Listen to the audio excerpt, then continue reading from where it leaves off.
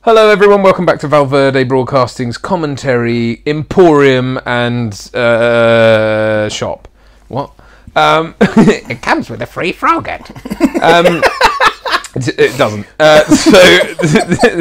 Sorry, you said it's today we're going to be doing a commentary on Total Recall, the original Arnold one from 1980, Mr. Black. When was it? 87? 80, no, it's way later than 1990. No, 90, of course, 1990. Kick-Ass 80s Action from 1990. Directed, of course, by Paul Verhoeven. And lots of returners from Robocop. Yes. This and Starship Troopers and Robocop make this kind of loose Verhoeven futurism trilogy. That's right. But there you go. Very cool. So that's all the intro you're getting. Tough shit, because I already did one and it fucked up. So if you get your Total Recalls, if you recall your recall to the first bit, the start, and press play at the sound of the now. For the memories of a lifetime, recall. The most underused jingle ever. That's true, yeah. Because I don't think it gets the love. Yeah, this, like I said, there's quite a lot of returners from Robocop. I mean, Jerry Goldsmith comes and does the music, but Frank Urost, or I can't pronounce that, it's back editing, and obviously you've got Verhoeven, you've got Jos Vacano, cinematography. Yeah, there's quite a lot comes over, and obviously Roddy Cox, and you know, there's quite a few here's and there's. It's definitely, like, tonally, it's fucking way like Robocop, and again, and Starship Troopers. It's got that. It's in that pool, isn't it? Very much so, yeah. And this is why Verhoeven didn't do Robocop 2. He was doing this. Oh, okay. He was way busy doing this, so yeah. Which I don't know how that would have been. I'm kind of glad he didn't, in a way. Because it's good to be able to disassociate. Robocop 2 I really like, but it's good to be able to hold it away and say it's not really a true sequel. It's funny, yeah. It's weird because I kind of go like, I don't think the cynicism of the first film would. It works really well as with that huge amount of meta text of a guy who made arguably one of the most successful sequels of all time, making a film about sequels. Is sent in a way like there's that sort of. I quite like it. Being a Kirshner film. Anyway. Yeah, it's got that nice kind of... Again, it's all about the meta text. Yeah. This is kind of like... I always felt this is like a slightly evil version of the Superman credits. Yeah. That kind of... That optical effect. Which I think I always view as a kind of... this effect is kind of a precursor to the kind of metal rods that come down out of the machine and melt... okay. Yeah, interesting. Melt the core. The icy core... The reactor. The reactor. There's going to be a lot of that. We used to. There's a mini DV tape of me somewhere, where I've drawn a quarto on in pen, and the eyes are above my belly button. The belly button's my mouth, and I'm operating the belly button manually to the mouth. And it's like I just walk up to the camera, lift up my shirt, and go, "Quaid, start the reactor." Open your mind. Rob Bottin, of course, back from Robocop, and he's got a fucking lot to do here, man, because there is all kinds of effects in this movie. I've often said, and I've not really had, I don't think I've ever done a commentary on this, but I've often said that I would love to have been a fly on the wall during the ADR session for this film, because it would have it would have been Arnold and other characters standing in a booth going because there's so much puppetry, obviously, of really is. Of people in pain. I should also say, sorry, I'm waiting for... here's some unprofessionalism for you, but tough. I'm waiting for an Amazon delivery today, which will be a microphone, because we've actually upped our game and bought a mixing desk and stuff, so we can do these audios like a bit better, and so it may arrive. We may get a knock on the door, but we assure you it is the knock on the door that is worth it. Yes. It's sod's law it will happen, because we've literally been holding out, and it'll probably turn up in the middle of this, because why wouldn't it? This stuff's incredible. Yeah. They're wonderful. This is a really, you know, Robocop doesn't really have this so much to the same degree. It does to a degree, but miniatures, matte paintings, rear projection, and all these kind of bits thrown in. They're really, really great, like really astonishingly good. They hold up really well, don't they? And obviously in the era of high def and stuff, it really it does. Although if we go to 4K, it may all fuck up. It seems to be the case. It's like, well, I watched the opening of Blade Runner in 4K, and it just seemed to reveal all the horrible. Like it just seemed like it was. It's too much. Yeah, it was way too much. But it's sort of like, yeah, even the upgrade to 1080p was a pill, because it's just seeing the kind of wire holding Sully up in Commando and stuff. Yeah. Shit.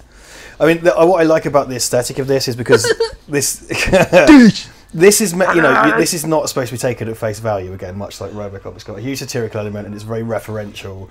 And the whole, every single thing about it causes you to question whether or not it's a dream, including the fact that, you know, in the, I've got a whole point to make it. Fuck jeez, I'll go on. You know what I'm like. Sorry. You know, he's the fucking the everyday builder normal guy is the Aryan Superman, and even as a spy, he's ridiculous. But like, it's yeah, you say that. Yet the way things have gone, like nowadays, it's very common for people to be in pretty much that shape anyway. Like, I go to the gym pretty much every day. I'm not saying I'm in that shape, but a lot of people in there who are probably like roofers and God knows what else. People just walking around looking like that. Look like that a lot, yeah. This is at the end of the Dirty Shitters era though, where people weren't expected to look like that. Yeah, here that doesn't make any sense. But obviously, it's set in the future. Well, you fucking know people that almost look like that. Right? Yeah, so yeah. it's kind of beyond satire now. Yeah, and beyond. I mean, it's funny watching Arnold back now and thinking actually he's not that big compared to some people.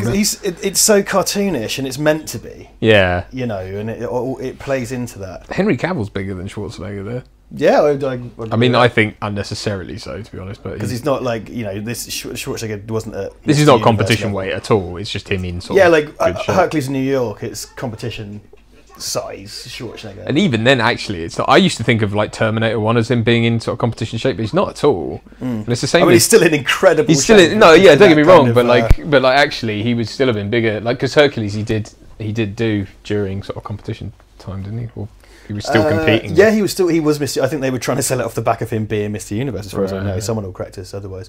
Sharon Stone. She looks so. Is down to bone. And I have a friend who dated her. What? Yeah, I'll tell you about it off air because I don't want to name names. But he's a really good. I think you may have told me that. Good director friend of mine. Yeah. Jesus Christ. He's funny, and he says stuff like that. I'm like, yeah, and then he shows me pictures. I'm like, ah. I mean, because that is an outrageous boast. But it's very true. He said, "And it's oatmeal, and it's put in the protein, and it's fantastic, and the handy blender." See all this stuff.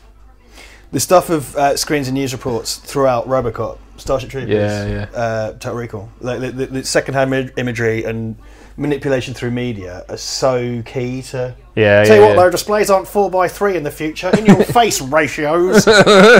Not so clever now, are you? Does this actually give a year as to when it's set, or no?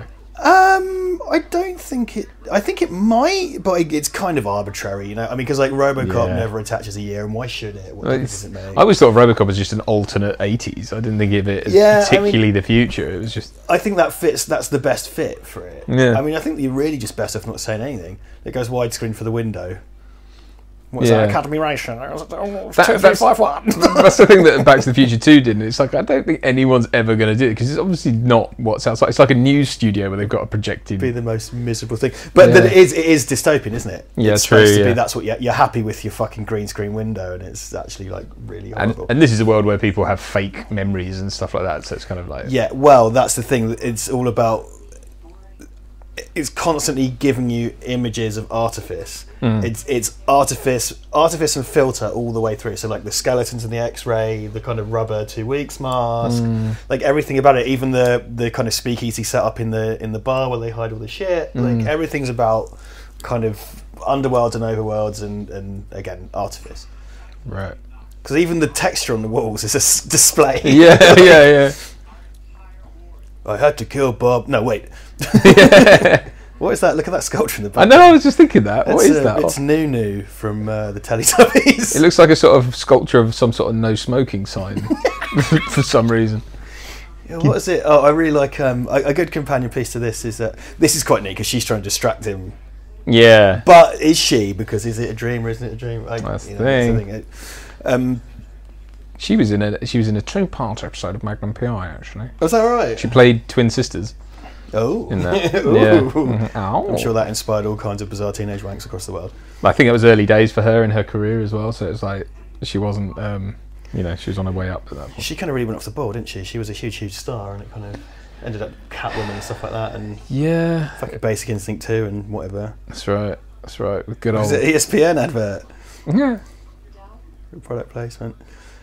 The short story of this, it's in a Philip K. Dick collection. It's what I like about the opening credit to this. It says inspired by the short story. Yeah. Because that's what annoyed me about the remake. It's kind of like, oh no, it's not a remake of the Schwarzenegger film. It's a retelling of the and you look at it, it's like, yeah, it totally, you've recycled so much stuff from the Schwarzenegger version. The story is 27 pages long. I think his name is Quail, not Quaid, or Quait. Yeah, right. And he's like a kind of bookish, glasses-wearing administrator, and he never leaves Earth. Right. So like he has his memory disrupted, and he goes on the lam on Earth, and it's all about how his mind is disrupted, stuff like that. Oh, okay. And this takes that and extrapolates it and builds upon it. This stuff is in Mexico, I think. Oh, is it? This location, which is a good kind of concrete, like futuristic. She location. just looked in the camera. Shit extra. You shit Girl extra. fired. Get off my fucking set. Said Paul Verhoeven. Here we go. Get off my set. More blood, get off my set. This looks good. This looks good. I remember thinking that at the time when I saw this as a kid. I was It's really like, great. Looks Like the really cool. animation's superb. Yeah. I assume it's just kind of hand-drawn kind of rotoscope type shit, I don't know. Guess so. Or it's a real X-ray machine, obviously. Yeah. Arnold's got 5 bollocks now. And Yeah. probably always did. Mate, I've had a lot of X-rays put in my genital area over the last 6 Yeah, months. me too actually. No, not over the last 6. But you have, yeah. No, they're my balls. I can never remember this actor's name. The guy from Recall that he shoots later. Oh yeah, The turtley guy. Him, yeah. He's one of the Turtle. He's the cop that works with Ted's dad in Bill and Ted's Bogus Journey. Yeah. He was the brainy guy that has to beat Data at a game in Star Trek. A bunch of Star Trek in this. Okay. Mark Alimo from DS9, Star Trek. Rob Picardo from Voyager, Star Trek. He's in this. That guy, Turtle guy from Bill and Ted. He strikes me as the male version of the what's her name from Poltergeist. She's like Caroline. Oh, yeah, very much so. Yeah. Like if they were brother and sister. See, this guy, fucking hell, great commentary. I can't remember He this is guy's a name. proper He's in, dirty shitter. Die Hard 2. He's and like, stuff. if Danny DeVito wasn't small, that's what he would look like. I mean, I've always thought of this guy as the true Super Mario. Yeah. You know what I mean? Bob Hoskins, nah. It's all about this guy. Go fuck your mother, away. They fuck with your brain, pal. Don't go to Recall, drink a pint of cream with me. Yeah. Eat some cigarettes. You'll feel a lot better. Trust me, I know. This, by the way, as well, in a kind of... Ow, my fucking ulcer. just constant tummy rumbles. So this is, again, if you want to look at the kind of the absurdity of this, it's like he's the super spy, right? Yeah. And the guy who's been sent to mind him is like this middle-aged schlub. Yeah. And it's like, shouldn't it be the other way around? Yeah, you think. Great locations in this as well, similar to... I think this is more akin to Starship Troopers than it is RoboCop, but I think it meets RoboCop in the kind of satire area. Yeah. I love this effect. It's such a neat effect. Yeah. The little kind of keyed-in nails. It's such a thrown-away thing. It's just like, oh yeah, just in case you forgot, this is the future. Well, it's a place setter, isn't it, for the scene? That word processor with the monitor over it. Yeah. Anyway, this has much like Starship Troopers, that has loads of huge crowd scenes and stuff like that. Yeah. I'm wondering if that's... Do you think that's that's live? I don't know if it was. It's recorded and it's then pre-shot. I think there's a lot of that of recreating things to show them on monitors. As a videographer, I just want it to be known that I find portrait displays vile. It sickened me to my stomach. And there was one on the wall as well. We're probably and they going were that right. way. No, we are. I've been asked for portrait stuff. Yeah. Because people use it for displays, and you see it quite a lot. Makes me sick. It's shit, isn't it? Because what would you want to see? More of someone's chest? It's just, it ain't right. It's proper slimy salesman. It really is, isn't it? I like the super concrete Milton Keynes-ishness of it all. Yeah. Which again, the Starship Troopers is great for that as well. That's where Superman 4 was found, mate. They're they're widescreen monitors turned on their side, aren't they? Yeah, and it's something you see more and more, and I do get asked for it as well. Never trust anyone who does up a shirt without a tie on. He's got like a kind of vaguely futuristic suit, whereas Arnold's just not at all. But you know, Kind of, I guess. It's still quite 80s, but it's got it's that kind of strange cut. It's not like houndstooth or whatever, isn't it? You know, like as we recently discussed in Aliens, they've got those the double tie. Oh no, the popped collars. What's double ties from? Is that Fifth That's Element? Back to the Future. Back to the Future's double ties, right? Yeah. I think this is quite a good companion piece to Fifth Element as well. Don't bullshit me. That was a very 80s thing with suits. To have a low gorge, which means where the collar meets the lapel, right, is very low down on the chest. So it's very relaxed, whereas it's higher up, obviously. Less so. So I mean, this is the thing. Like you see, I don't think you're supposed to draw a conclusion from this film. I think it's supposed to be ambiguous. Personally, I don't know what Verhoeven said or Shusett or Dan O'Bannon, but like the fact that like it's great because the whole setup beyond the entry into the dream is absurd anyway. Just look at him, etc., etc. But then everything that is described to him happens as described. Yeah. And these guys aren't involved in his brainwipe. They just happen to feed him his exact life back. Yeah. You know, because it's even Melina's face on the screen. When they do the implant and stuff. But that's the thing, isn't it? You're kind of like, as an audience, you can, I don't know, like it's one of those films though where there is subtext and everything, but you kind of more so than I think RoboCop or Starship Troopers. You don't really have to get involved in all that. I think you can just see it as a surface level thing, and you can kind of go, it was all a dream, or it wasn't all a dream. It was just a. It ultimately doesn't matter. I don't think. Apparently, it's supposedly something that Sharon Stone struggled with. Something that she couldn't get her noggin. That and cocaine. Allegedly. Let's ask Bill Cosby. That made me laugh so much. I just did a small fart. This has been the most controversial 3 minutes. With the cocaine. Forgot what the jazz is all about. Yeah.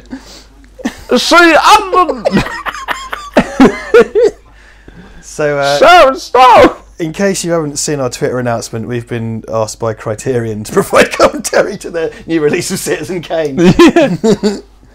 Yeah. And Ghost Dad. Sidney Poitier's directorial debut. Yeah. Ghost Dad.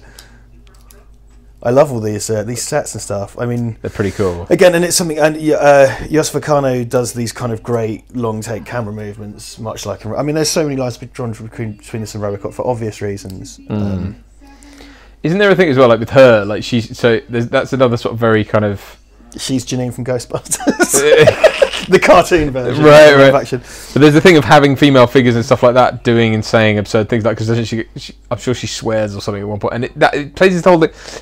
It's like the granny in. I don't know if you've seen Goldfinger, but there's a granny with a machine gun in Goldfinger, and it's like there's that sort of thing of turning kind of matriarchal figures into sort of that. If you show that in your film, it's like the whole facade of society drops essentially, because if a matriarch goes "fucking hell," then it's like. Do you know what I mean? It's that sort of, really, really, really knocks you on your ass as far as thinking there's any kind of safety in this. It's like Ma Fratelli in The Goonies, because it's a bunch of kids and they're being antagonised by a mother who's trying to kill him. You know, it's this. Yeah. So we see Melina on the screen, but we also saw the exact reactor from the middle of Mars. Look at those terrifying mannequins. Do you want any of these? Like, you know when you walk past like a cheap barber's in like a city centre and they've got a mannequin that have all been faded by the sun because they've been in the window too long. This bit's weirdly this is sort of like Weird Science, isn't it? This whole design of women. Yeah. The wireframe where the boobs grow and stuff. Kelly LeBrock. Sleazy. You absolute filth bag. Oh, music by Jerry Goldsmith. Got to say that. If Brad was here, he'd have killed us for not saying that. Sorry, Brad. You did say it earlier. Oh, I did? Yeah. Maybe I was testing you. I was not testing you. I don't know. Forget. So this whole thing of drugging him, then asking him what he wants, seems a bit backwards. Like backwards? Why would you ask him all of that first? Surely. She's so that's Rachel Ticotin. She's in Mid to Black. She's in Falling Down. Falling Down. She's in some television stuff as well. She's very good. I think she's an amazing. Yeah, she's really great. Especially in Falling Down. I think she's absolutely. It's funny this because it does feel sort of like a Bond girl situation in that she was in this, but yet she didn't. You know, it's quite a lot with Arnold films. Like the women, the female characters, are kind of like Bond girl things because they're not huge. Obviously, Stone's in this, but like Maria Conchita Alonso in Running Man and stuff like that. Like they just kind of, and even Linda Hamilton to a degree, they don't have these astonishing careers or whatever. They just kind of. Yeah, I don't know if that's a function of being in an Arnold film or whatever, but I don't know. Yeah, I know what you mean, but I think that is just generally the curse of actresses in their career. And it isn't right, and it isn't.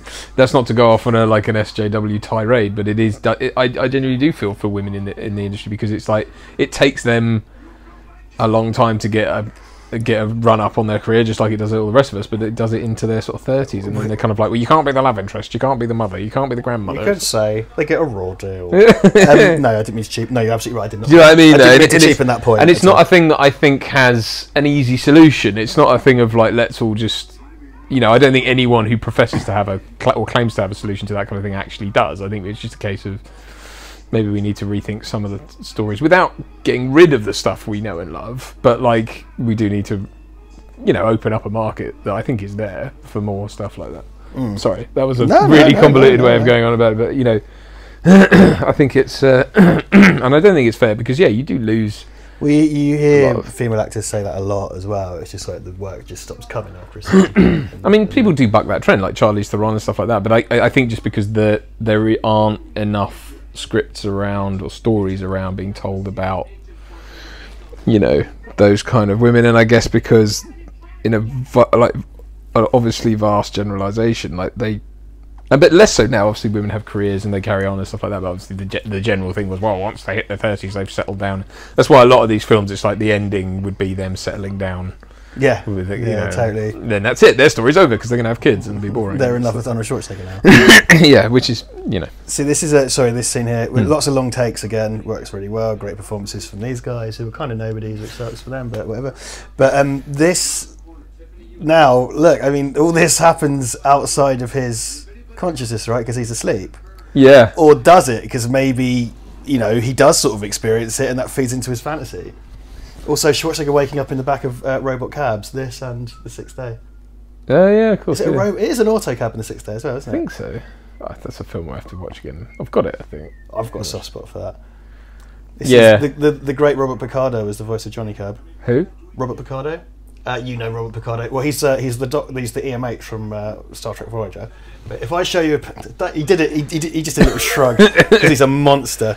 Hold on. If I show you Robert Picardo's picture, you're going to go, "Oh, that guy." Robert Picardo. Hello, dear one. Man, he is disgusting. I'm Johnny Cab. That guy. Oh yeah, of course. Yeah. He's in all the. He was in DS9, wasn't he? Or was he? Yeah, he was only one episode. Oh. Okay. Yeah. I'm sure, but I have seen him in And Star Trek. Yeah, he was the hologram doctor in Voyager. Right. And then he's in one of the. He's in First Contact. Right. Yeah, maybe that's what I was thinking. You tripped to Mars. Suck my dick. Fucking your mother, you piece of shit. I'm going home for a nice big plate of ding the magoo. Oh no! Look at these moves. I've been ambushed by bloody shitters. Put me down. Feed me cream. Stop straining. Oh no! That stinks. Put me down. Eat a salad. Put some toilet paper down. Use the brush. That's what it's there for. Son of my wife.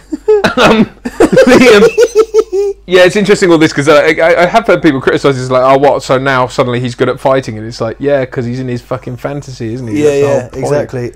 And even if he's not, he's a reactivated mega spy. Well, yeah. So even if it's all true, that's the point. He's in amazing shape, and he's a fucking super spy. Great shot. That's a great shot. Yeah, and that cut on. I love the cut on action in particular. Yes, because it gives you that great kind of concept of what he's done. Yeah, because quite often it would cut after the action, and he'd just be left looking around him at that. But it's actually The overhead's great. that as looks well. so like a what do you call them, like those police things, where you like the you know when they do like a crime scene and stuff, and it's like it's got a grid pattern on it, and it's like you can imagine it looking like a kind of. Does that make any sense? No. I don't follow. But I'm Well, just so on they were all lying on the floor, and it's like there was tiles, but it looked like a grid. It looked like a Oh, okay. almost like a lineup actually, in like a kind of weird way, you know. And you kind of got all the lines across the background. When I can't remember who was it. I can't remember. There's a Japanese filmmaker. It might be someone really obvious, like Kurosawa, or someone who would. I thought, bet it's not Tristan. Jeff Japan, Jeff Tokyo. Jeff Takia. Have people dying dead on the floor from above, and it'd be in the Japanese symbol for death, the arrangement of the bodies. Oh, okay. I can't remember who. But It's a bit on the nose, though, isn't it? I mean, it could well, maybe it's not a Japan, because if you're making a film in English, you do that. I was going to know. Yeah. I don't know. If it was in Japan, people were like, that is, I understood. I would arrange him into a cock. It is a bit on the nose. It'd be a cock and balls if I did it. Yeah. And two guys with big afros dead. Like, a man in a purple motorcycle helmet. They're all in pink. Who was jump- carrying milk, and it's all like splattered all They're over. wearing pink jumpsuits. Oh, dear. Is this like, yeah, he does that, and it's like blood. The blood wouldn't still be wet. It's triple coagulated. But again, it's like anything like that you can kind of think of as being not real anyway. And again, this is a thing that he doesn't experience. Yeah. But because it's all theatric, is it part of his fantasy or whatever? Well, that's it. Is it? Yeah. Michael Yeah, Ir- true. It is all for the benefit of the audience, but Michael Ironside, fucking Michael Ironside. He was nearly RoboCop, but I think his size played against him yeah. because they wanted a skinny guy. Well, they considered Schwarzenegger as well, didn't they, for RoboCop, which would is have been ridiculous. awful. Well, I don't know. It would have been different. There's a lot of ECUs of gunfire in this actually. As well. Get out! I mean, it's so obviously her. Yeah, I know. Isn't it? Like, I mean, this is not the way, Agent Sharon Stone. I just like, surely you're his wife. You could just put a gun to the back of his head whenever you felt like it. Yeah, exactly. Like, why are they now? It does seem a bit silly for them to now want to kill him. Yeah. Like when he's their major asset or whatever, and it's like, I love how this film is so. It's so cartoonishly grotesque and brutal. yeah, Because like he shoots her in the head, his supposed wife, and then has a quip for it. and Yeah, stuff like yeah. that, and consider dead a divorce. But it's at that point that he's really bought into the whole thing, whether or not it's true, yeah. because he's gone through the whole. I mean, literally isn't it a red pill or a blue pill or whatever it is? Oh, the guy tries to give him. I think it's like a red pill. Is that it a he red tries to pill? give him, I think. He refused to be red pilled. Whatever that even means nowadays. Internet shit. But yeah, it's a kind of. That's another one of those that, like, if you put the blood on the knife and wipe it across. Yeah, it. whatever across. Yeah. It's not how cuts work. There is some really great fight choreography in this. Yeah. It's nice, and it's good to like seeing Schwarzenegger actually fight. Don't get me wrong. There's like lots of cuts and stuff in it 'cause you've got to accommodate this mountain trying to move. But like, I think it's the editing and the cinematography that really kind of carry it off and make it kind of gel. Make it gel.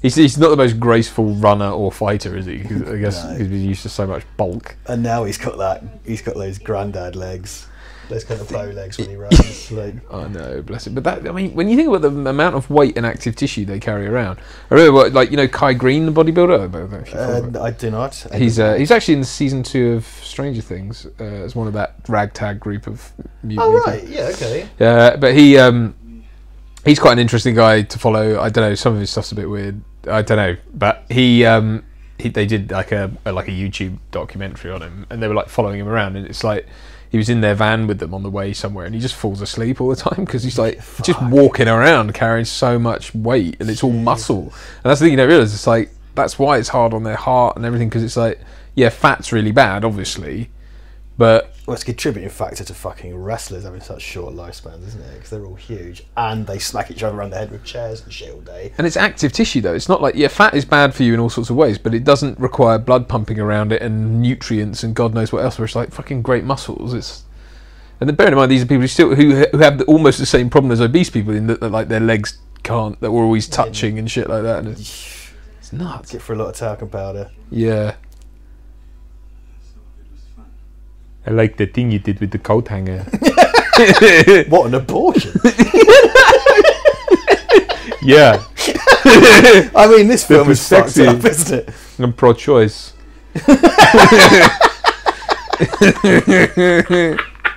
Sorry, that was a weird thing. Amazing. That's a great tangent.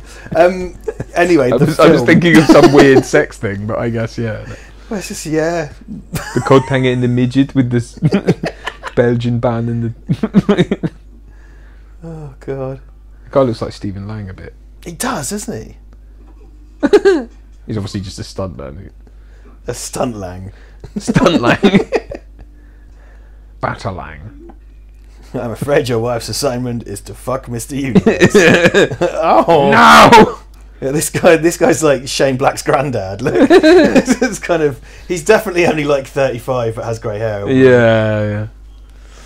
Well, I know people like that. The red dot tracking device is exactly the same as in Robocop, isn't it? Yeah. It's just with a 3D majiggery poker. Do you think Michael Ironside is shown? He's obviously cuckolded quite terribly in this, and he's sort of shown to be a bit lacking. You know what I mean? Well, this is the thing. And again, is that part of the fantasy? You cast against Schwarzenegger, and it's like this kind of smaller, older, balding, literal cuckold. Yeah. It's I wonder. He's because I think it's again it is this part of the fantasy because what's implanted in your head, like events or just the whole thing. In which case, like, is he a balding? That's the thing, because it's don't say cuck. Sorry, it's going to attract the wrong kind of people. It's a shorthand. Well, it's one of those words that's lost. Cuckold is a word that's now lost all meaning. Yeah. Because you're a cuck if you, I don't know, like the last Ghostbusters film, or whatever. And it's like, no, that's when someone fucked your wife. Yeah, exactly. No one fucked my wife because Ghostbusters. Or maybe they did, I don't know. That was the best break to applause in this movie. I'll ask her when she gets home. Maybe I did. I don't know. They'll update on Twitter later this evening. Hashtag because of Ghostbusters. Cock for Ghostbusters. See, this is the thing, right? So Quaid commits lots of really morally questionable actions. Yeah, the human shield here is... It's so comically brutal, and it's because Verhoeven has just got such a sort of cheeky, blood-drenched sense of humour that's just funny to him. You know what I mean? It just about morally gets away with it in that they shot him before, before it happened. He didn't kill him. It's just gruesome. He didn't just grab him and put him in the way. He's still reacting to it. Look at those fucking squibs. They are Verhoeven squibs. Oh, to yeah. That this is Mr. Kenny all over again. Yeah. Like, except nobody thinks that guy's alive. I love that. He did jump. Throws him onto the commuters as well. Well, when he threw him as well, the guy was still alive. Like he jumped. He's still alive there. And they ran over him. Oh, so I love it. Like, it's so, and that's so thrown away that he literally steps on his body. Yeah. Like, you're trying to show a kind of moral compass to these characters. But again, if it's his fantasy, the moral ambiguity, it's like he's still the hero, even though he's doing questionable shit. Well, everyone's a hero in their own story, right? Exactly. Yeah. That was clearly a stunt double that jumped ship. No, that's wrong. I don't know what you're talking about. Thanks, 1080p. Dun. I can't really do this. What is the Total Recall theme? Is that don't be a fool. Just remember Total Recall. That one. That's the one. Thanks, Jerry Goldsmith. Plinky plonky ploo. I'm Jerry Goldsmith. Look at me, I'm dead. Tinky tinky. That was designed specifically to offend Brad, who I know will never watch this. No, yeah, he probably will though. You know. Oh, I love you, Brad. Yeah, miss you, Brad. Get back here. Get back here, or get me a job there, and I'll come and see you. I'll miss you, man. Yeah, we miss our Brad. We do. I want to get a Brad back so I could do some risky quizness. Some more beers down Billericay. Why have two screens? Tesla. Stereo. It's one for each eye. You can put on 3D glasses and it's like there. Oh no, there's a postman here. Oh. I think he's about to put a bunch of leaflets through the door. Yeah. That's alright. I'm going to check, mind you. No, that can't be the microphone. Wait look. there. Wait there. I'll hold Duncan's mic. Hold court while I... So this is my favourite scene of two men in a car with a 2-screen television. Fucking... Those fucking displays as well, again. Something my wife's ordered with them.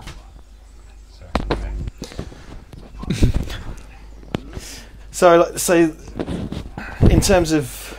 Better not be a copy of Ghostbusters. It's a copy of Paul Feig's Ghostbusters.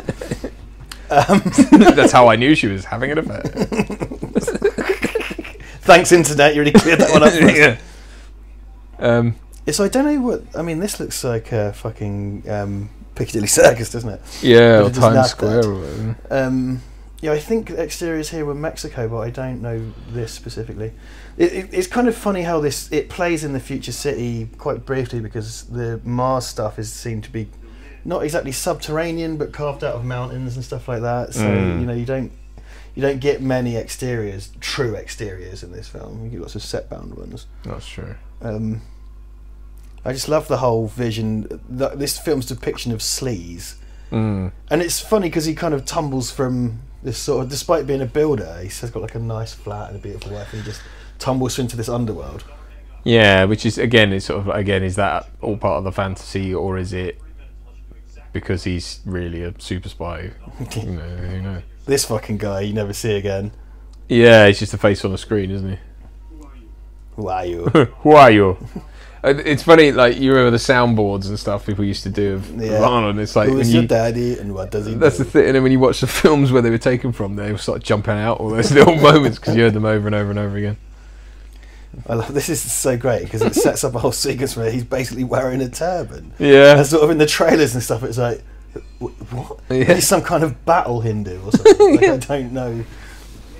He's got the wet towel on his head. That's always a futuristic thing as well, like with cars having like sideways seats in them and stuff. Yes, and fucking DeLorean aircraft doors. Yeah, gull wing doors. You do see it, okay, yeah, but outside of the scene. Yeah. I gotta go take a shit. Wait, no! Meet me at the coffee and cigarettes emporium. I gotta go get what are those keys called for the disabled toilet? A radar key. I gotta go get the radar key. They don't let me in the regular ones anymore. Oh, this old lady. Yeah, see, here's another example of a horrible matriarch. You know what I mean? Like a asshole. That's Ritz. It's the Hilton on Mars. He does like a fucking Hindu bow. Well, it's not a Hindu bow. That's not a thing, is it? There is a fuckload of product placement in this. Yeah, there's more because again, being so far away from it in terms of time now. I mean, getting on for 30 years. It's like how it does. Product placement seems to lose its hold when it gets the further away you get from it. I guess not Coke, because obviously Coke is still around. But do you know what I mean? It doesn't feel as obvious. Whereas it does in a new film, because I guess it's being marketed as a product itself, and then yeah, there's an argument for product placement as well. I mean, I don't like it obviously, but it's a thing where when you put fake products in just in the background, it kind of shows up. It's what they used to, because it all started the other way around, didn't it? With the film, it's like because you're not, and it's still true now that you're not allowed to put. Why does it even have? Why has it got a JC? Why have like a horrible one animatronic that anyone can just grab? Why would you even build an animatronic cab driver? It's not like cabs ever pick up drunks or activated spies, I guess. The thing about products in films is like technically you're not allowed to show anything without the product maker's permission, so you have to gain. So it always used to be you had to pay for it. To ask them to show their product. Yeah, and obviously with certain things like the Bond franchise was one of the earlier ones adopters of it. Was to say to people, well, actually, we're bigger than you, so if you want. I love that. Sue me, dickhead. Johnny Cab's having none of it. And again, that seems so out of character for him to say that, except for that's so grotesque. Yeah, it's really horrible. The great Terminator-esque Rob as well. Bottin creations. Not Croatians. Rob Bottin's Croatians. Hello, we are Robot. It looks a lot like the ninjas from RoboCop 2, actually. when the faces are Robocop 3. Robocop 3, sorry. Sorry, yeah, when it all kind of sparks and blows up. Yeah. Yeah, which must be Botine as well, because he returned for that. Yeah. Great, you know, industrial construction-y thing, just like Robocop. Poor rats. You just literally threw them off of a... You haven't seen Rats Night of Terror. That's the ultimate abuse of rats film. Monopoly money. Fucking Martian. Is it Monopoly Martian money. because it's red? Martian dollary dues. Tobias! Tobias! This is a great, me and my friend Nick had a long running thing about Arnold Muppets, in that there are so many Arnold puppets. Well, again, that's all like the ADR thing. It's like somewhere out there there's a fucking room full of like Arnold Muppets. He's got Hollow Duke. Uh-huh. That's really great because it's obviously someone else and they've mirrored for that shot. Who's in the shadow. And then when they come out, it's composited. Yeah. Although it loses a lot of colour, but then again, it's a hologram, so it sort of... It still looks really great, doesn't it? Yeah. It's a really good effect. I'm going to fuck that lady. I'm going to jerk off. Jerk off. He's already thinking of the wanks, isn't he? Yeah. He is what our dinner ladies would have called a mucky pup. It's like if he could travel back in time, he would fuck himself. I assume this suitcase contains this video and nothing else. It's like this enormous... Yeah, I know. It's just like they bought an iPad, made a custom thing to store it in. The future of portrait videos as well. They predicted the rise of Instagram and people not putting their phones on their sides. That car is so pointless as well. Why would you make a car like that? Just buy a fucking estate, man. Like, and then repurpose it. Like, you don't need to have like this custom-made car that's got like... He's going through the Tesla Hyperloop. Yeah, yeah. Which it turns out this week is just a hole that you could put regular Teslas in. Which is... Did you hear about that? Yeah, yeah, It yeah. was supposed to be like the super duper magnetic plate cars, when in fact you could just drive regular. It's just a hole that you could put a regular Tesla in. Amazing, nice one, Elon, smashing it. The this is reminiscent of RoboCop as well, isn't it? The sort of disused factory. Yeah, yeah, the industrial setting, like those kind of things are really great because it's a shame that they got so overused in sci-fi films, but it just adds immediate production value and depth to your whole thing if you have like this big factory. Yeah, it's unfortunate. I mean, you know, coming from a lot of low budget stuff myself, it is the kind of thing that people tend to overuse because they'll get it and they'll be like, oh, this adds loads of value to my thing, and it's like, yeah, but setting your entire thing. Done it. Everyone else has done it, and then you end up setting your whole film in it because it's, you know, it's a kind of filmmaking cliche of its own. Yeah. I can see myself doing the same thing. You know what I mean? It's like if someone gave you a police car, you'd be like, right, this is in every scene of the film. Like, I know. What were we watching? It's like one of those little drain cleaner grabby things. Oh no! I like this. This whole idea is fucked. Like, you have to wait till you hear the crunch, and then this is pure Botine effect. Yeah, and the size of it when it comes out is ridiculous. Like, look at it. It's like a fucking tumor. Like, how did you not know it was a? It's not a tumor. I love how past Arnold's enjoying it. Oh, look at that. They got his teeth right. Yeah. Blonk. Oh, there's blood inside the. Yeah, and how did it fall apart? Like, what you don't know is they put it up his bum. And it worked its way up. Brain or whatever. That's very sort of Matrix-esque as well, isn't it? With that little thing that goes inside him and. Oh yeah, the worm thing. Wormy, crabby thing. Yeah. Is it the kind of deceptiveness of size and things? That's another thing. It's physical impossibilities are represented a lot. So him pulling that out of his brain. The other thing as well is the 2 weeks head. Yeah. There's no way his head would fit in there. Yeah. There's just no way. But then they know that it's not like a mistake. It's clearly some kind of, you know, reference to the fact that everything takes place in a kind of unreality. Yeah. Or does it? Mm-hmm. I never played the apparently really shitty NES game of this, because there is like an 8-bit video game with this. Before you know, at that time you must make. See, this is another thing. It's just sort of like part of the, like, if you wanted to be in your own fantasy thing as a spy, it's like he knows what to do every time. You know, with apparently no training. Yeah, he's got all that ingenuity and stuff. He's got the smarts. He's got the strength. He's got the looks. It's almost as if it's all in his head. He's also 1 foot tall. He's the size and shape of a rat now. Dude, just Stop saying there. Like, he's not there, is he? You fucking idiot. Get your ass to Mars. Get your ass to Mars. Get your There's a ass to song. Mars. Fun Loving Criminals did a song with that.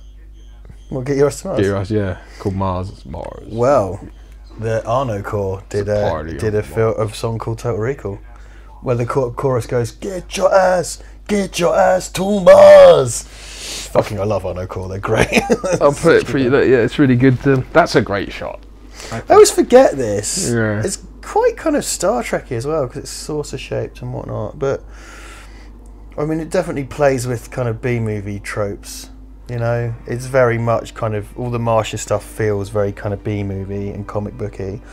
Yeah. And, you know, this is Dan O'Bannon and Ronald Shusett, the writers of Alien, adapted this. And adapt they did, because like I said, they've had to spin it out from quite short source material. And I think, much like Starship Troopers, it's something that kind of expands upon and subverts the source material. Yeah. Because, you know, you've got Philip K. Dick on one hand and you've got Robert Heinlein on the other. Got nothing but his Philip K. Dick in his Give a Philip K. Dick on my hand. Agent Buzzcut. He's got a woman's arse and a woman's hands. It's like the whole fat suit thing is just not part of it at all. 2 weeks. No, it's a great bit of ADR. She goes like, oh, she's just like a little. There you go. Why would you do that? Is that like, are you buying smiley, kind of. Do you think this is so? Does it error and just say 2 weeks all the time, or is it just designed to say 2 weeks? I always thought that it glitches out because he looks when it happens, it looks surprising. It surprises him, and I think it's causing him pain because I guess it's supposed to be compressing his head or whatever. Yeah. So that was Mark Alimo, who was Gulda Kat in Deep Space Nine, arguably the best Star Trek villain ever. But there you go. Wow. If I didn't say that, someone would be in the comments going, Richard, Mark Alimo's there. Who? What, that guy? The guy in the beret, yeah. So if you ever watched DS9, he's like the main Cardassian bad guy. And he's really, really, really great. 2 weeks. You never heard of Weeks? I brought 2 of them. Shut up! Oh, yeah, get ready for a surprise! The fact that it blows up. I feel sorry for the lady who had to play that, because, like, I don't know, maybe she has had a giant career outside of it and I don't know where. She had to do that. Yeah. She has. It's not a very forgiving role, is it? It's very unflattering. So this is so, again, it's impossibility because as soon as it transforms, it's just Arnold in a dress. But up to this point, it's a fat suit, and it's like, of course, because it's, you know, it's not necessarily real. I love that zoom is so good. That's pure GIF material, isn't it? That's true, yeah. Someone must have done that. Must have. So whenever someone says 2 weeks to me, I'm always like, 2 weeks? And they're like, no, everyone's like, what? There's a small pool of people where that flies so well, but it's like when you're at work or whatever, it doesn't really go. My wife still doesn't get it, but then I think she's... When someone says 2 weeks to me, I pull my head off and throw it at them, and my head says, get ready for a surprise, and it explodes. It's just like, where does that bar go? That's like exactly, it's a more Rob Bottin sculpture. That effect is amazing. Yeah. Sort of Arnold puppet underneath. They suddenly thin again. Suddenly Mr. Universe. For a surprise. Great bit of compositing there. Yeah. A bit of blue screen, I guess. Wouldn't there be like limbs and guts flying everywhere? This film does that when it feels like it. I love it as well. Like, that's just made of one pane of glass. Like, why wouldn't it be like double skin? You know, it's not like there's armed guards in an airport terminal or anything. Arnold in drag with, I think, fake tits on. Well, I think this and Junior are the Arnold in drag. Oh yeah, films, yeah. I guess. There's calves like flapping in the breeze. Yeah. They're like yours. Yeah, they're a little bit. Oh, that guy had a scientific calculator on his gauntlet. No. In case he has to do any trigonometry. There you go. Yeah. When maths teachers used to say you're not going to be space. carrying a calculator around with you all the time, that guy took it to heart. Yeah. He's like, well, I literally will, just to prove you wrong. You're not going to be carrying a calculator around all the time, and you're not going to get sucked out of a window on Mars. Well, maybe I will. Yeah. Maybe have those all the time. Yeah, or maybe have them automated so they just do it anyway. You have to press a button like that requires the person who's likely to be sucked out the window to... Is he wearing a big rubber ass? And tits. I'm sure he's got tits. He's wearing tits as well. I stand corrected. It's so I can have a feel. Just stand there mashing his own tits. You cunt. You asshole, you stupid. No, wrong film. So. Can't. How good is that? Yeah, it looks great. I love Out the window as well. The sleaziness of Mars is so sold as well. Like it's so like this. You see, like he gets hit with that pink hue, and then the rest of the film now looks like this. Yeah. The whole rest of the film is just pink. That's the thing as well. Chemical compositing though, everything looks washed out. Like his shirt doesn't pop as much suddenly, and it's like the analog ways, eh? Yeah, Look at this. The great little insert. Is that a little TV in the model, or is that? I don't know. It looks kind of like it. It kind of looks like that. I don't know. Because you've got to think about what was available. Because I think, we were only just getting into computer graphics here. I mean, sort of like what they do in Alien model, isn't it? That's yeah. Yeah, it's a great little kind of projected screen when she's in the escape pod. Yeah. I mean, we were watching. I think it was. We're still getting through 24. Me and my wife, and we are on season 8 now, so it's nearly over. But there was the new CTU in that, and it's a big set, and there's a big sort of glory crane shot of it in the first episode. And she was like, "Oh my god, look at CTU! They built all that just for this." And I'm like, "Darling, this is like 7 months worth of shooting." Like they build more than that for films that's like for a week's worth of shooting. Like it's that's the thing you don't realise. Like, it's insane the amount of work that goes into these things for essentially a blip in a schedule, and then so it's Skyfall. I remember that's set on that a massive MI6 set. It was like, when you think about the film, they use it well and they cover it well, but it's like it's only a tiny part of the story. Like it's not. It doesn't all take place in there, does it? That's what you see. Like the budget on these films is massive. Like the budget for building that set would have probably made like 20 fistful of leads or more. It would have made more than that. It would have made like 500 or something. Yeah. Well, good old Mark. He can stretch a budget, can't he? That he can, boy. Oh yes. He's probably listening. He's sitting there going, "You fucking bastard! Don't do my accent. You can't do it anyway. I don't sound like that. You fucking prick." Oh, we've dissed Mark and Brad. Our two favourite directors. It's done affectionately. Yeah, two of my favourite. I worked with them, so I've drank with them. I've worked with Mark. Well, I suppose I've worked with Brad, but not on films like on our shit. Worked with is loose in my case. Mark gave me some food to wear a bit of makeup and screech at the screen. Nice. My finest and only performance. I just did a music video where I acted, and someone's put that on my IMDb page. Nice. Whoever it is who updates my IMDb page has been very fastidious about it. I need a picture though. Fast idiot. Fast idios. Fast idios. Molto bene. See again, look at all the extras and the depth. It really sells the world and all the steam and stuff. Like, what was the game called for the PS2? Red Faction. Thank you. I was quick heading me off at the pass. I knew that was coming. I knew sooner or later we'd have to talk about Red Faction. Yeah, that seems kind of like Total Recall of the game in a way. It so was. They did two, didn't they? There's like 5 of them because there's the trilogy, I think, and then there's like spin-offs. There's Tell like where Red I got Faction, off the Guerrilla fucking and stuff. game train. Yeah.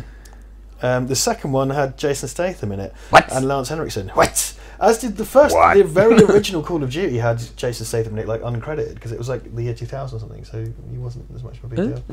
Yeah, he wasn't like gyrating in a posing pouch, but. Okay.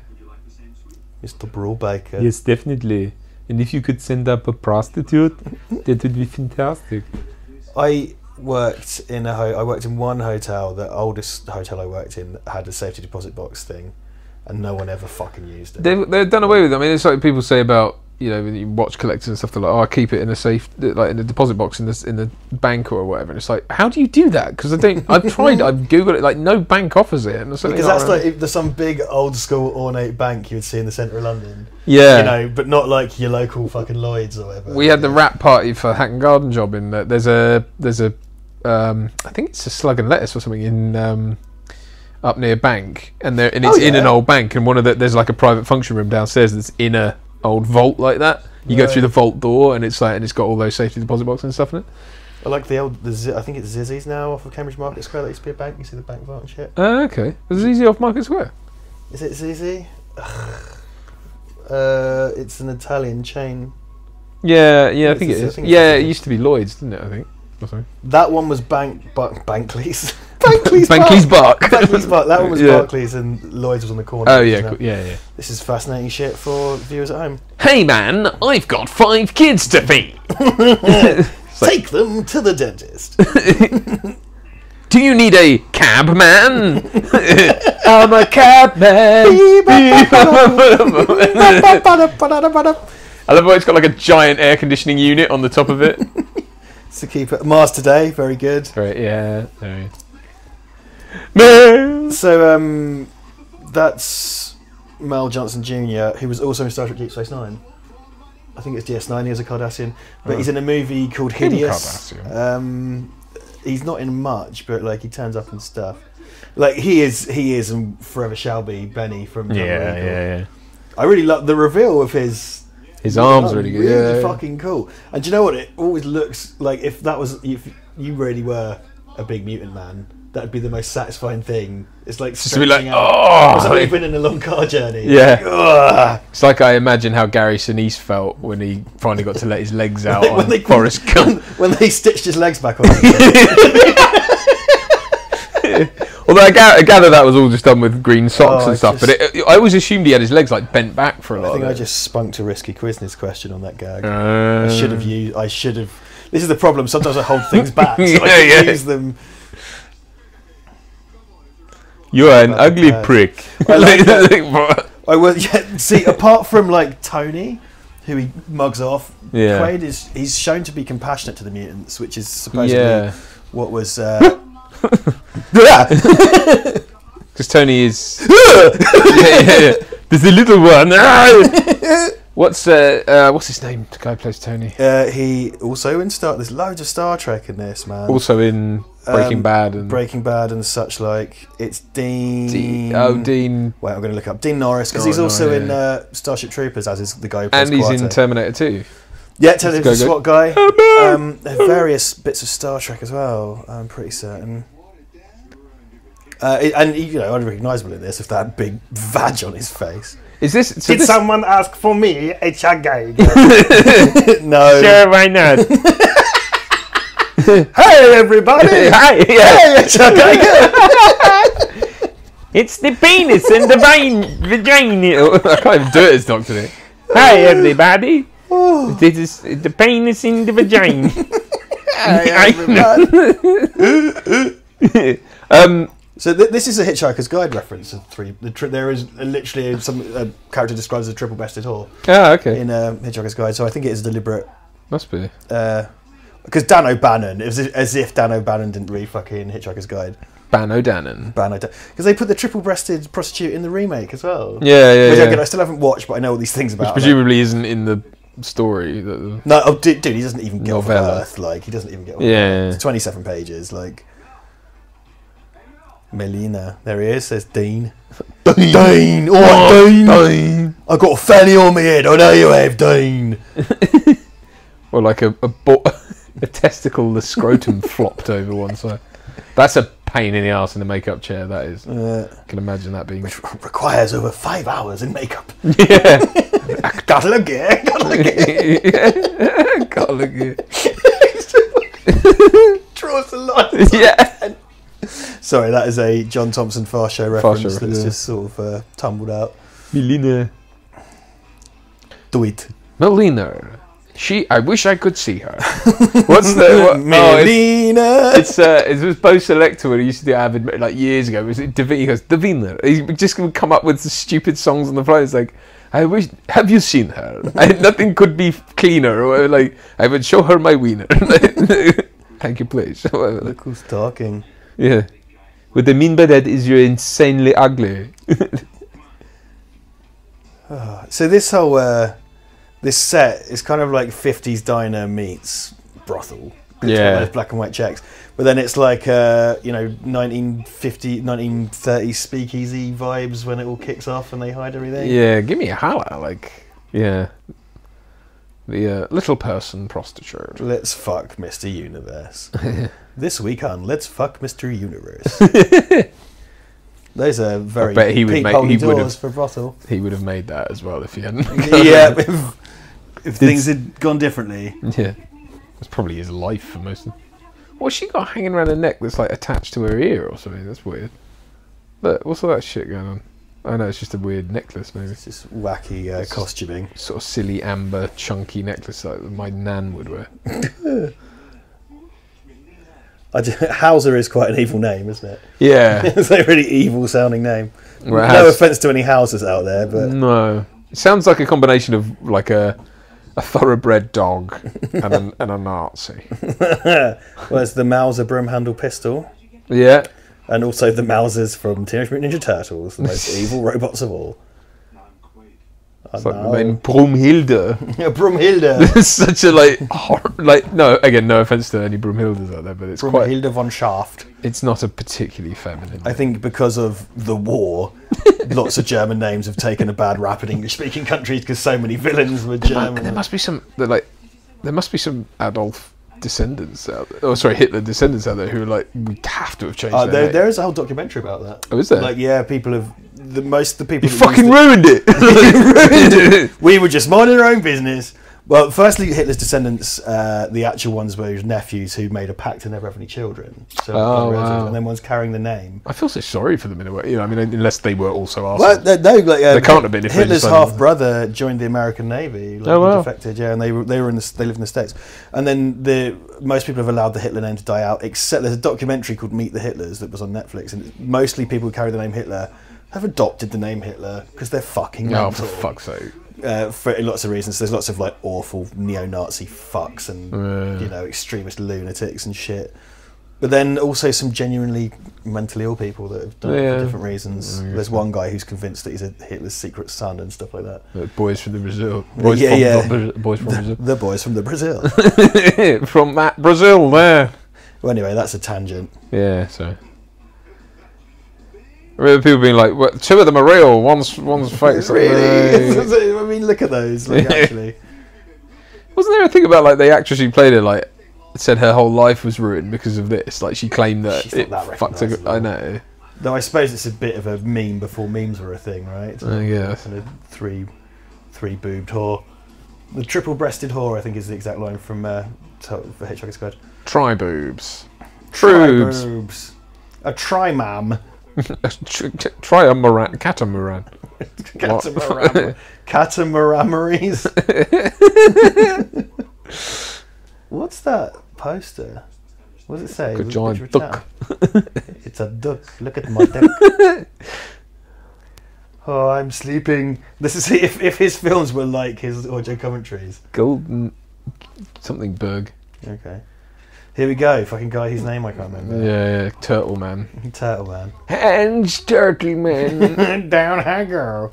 Really great performance from him. And no, he's wonderful. Yeah. This film is just chock full of foreshadowing and meaning and semblance and everything. And like they tee him up earlier. I would say this. The kind of techniques that are used in this are things that were adopted by Edgar Wright later, and this even has the scene where they lay out the entire premise of the film in the first act. Right. That Edgar Wright, at least in the Cornetto trilogy, he does in most things. He has a scene where a character tells you what, like Shaun of the Dead, Nick tells you what's going to happen. Yeah, World's End, he says the pub crawl and all that, doesn't he? Yeah, exactly. Yeah. And then I think there's something similar in Hot Fuzz somewhere as well. I love it. I always, for some reason, the line that sticks out for me when he does it is when he goes, "Swallow it." that always sticks out to me. Really. The walls of reality will come crashing down. Roy Brocksmith. Roy Brocksmith. That's really important as well, because this is potentially a turning point in the whole narrative, because he says to him, if you don't do what I say, the walls of reality will come crashing down. He shoots him and the walls of the hotel room crash down. That's true. That's a very good point, yeah. Was he sent by them as part of a sting to get him, or is what he's just told him coming to pass, i.e. his reality's collapsed? Well, it plays on our sort of fears as well. I mean, it's especially kind of true now. It plays on our fears of like what we're told by media and people with interested parties who are trying to pull the wool and lie to us, and it's kind of like, what's real, what's not? Are they telling us the truth? Like, and that's something that Verhoeven, again, in these films is very concerned with. Like Starship Troopers about fascist propaganda, and this, and particularly RoboCop, were about corporatist propaganda. Yeah. Like an evil, these are specifically about evil corporations, and Starship Troopers about a kind of evil government, though, from that government's perspective. Because the whole evil corporate thing is all over this, because they've literally privatised air. Yeah. And that's, which by the way, but it's not. Judge Dredd did that first. It's not. That's there definitely, but it's not even like they're a corporation. It's like they're just a dictatorship almost, in the guise, I guess, of a corporation. Well, but it's like, see, in RoboCop, it's a corporation. Definitely, yes. In this, it seems to be some kind of corporate cartel, at least. Like, well, but you have to do that mental arithmetic to get there. Do you know what I mean? Whereas in the film, it's kind of presented as just this. I mean, he has a boardroom and he acts like he's the head of a company, but actually, he's more like a dictator of Mars, isn't he? It's weird. Do they specifically name a company? Because in RoboCop, it's like, that's OCP's company. Yeah. And you're absolutely right, and I'm sure it is in this, but it's just like it's just less dwelled on. I don't remember. Yeah, because in RoboCop, it's kind of the point, right? Yeah. Whereas less so in this. Yeah. Whereas in Starship Troopers, it's like, boom, the Federation. Like, that just is what it is. Yeah, absolutely. I can see it's less clear in this. And again, if you're going to cut, this guy is the opposite of Schwarzenegger, isn't he? Oh yeah. You send him, but then he'd be the guy that he'd believe because he's like an egghead and. Yeah, and it was in the adverts earlier. That I love the close up when he breaks a sweat. It's such a great little detail. But do you think that's what? Why does that tip him off though? Yeah, I know, right? Like maybe is the aircon on? Like, is it just warm in there? Like. Because they do that. Black suit, man. They do that perfect round headshot by putting what is it? It's like a circular piece of, I can't remember what the button. Tom Savini used to put a button. That's right. Tied to fishing wire. Oh, it is a red pill. There you go. A button tied to fishing wire from mortician's wax. That's right. And whether that was what's. It's probably a more advanced version of it. His eyes roll back in his head. It's horrible. He sells this effect really well, and like the brain matter's really kind of dark and chunky when it comes out the back.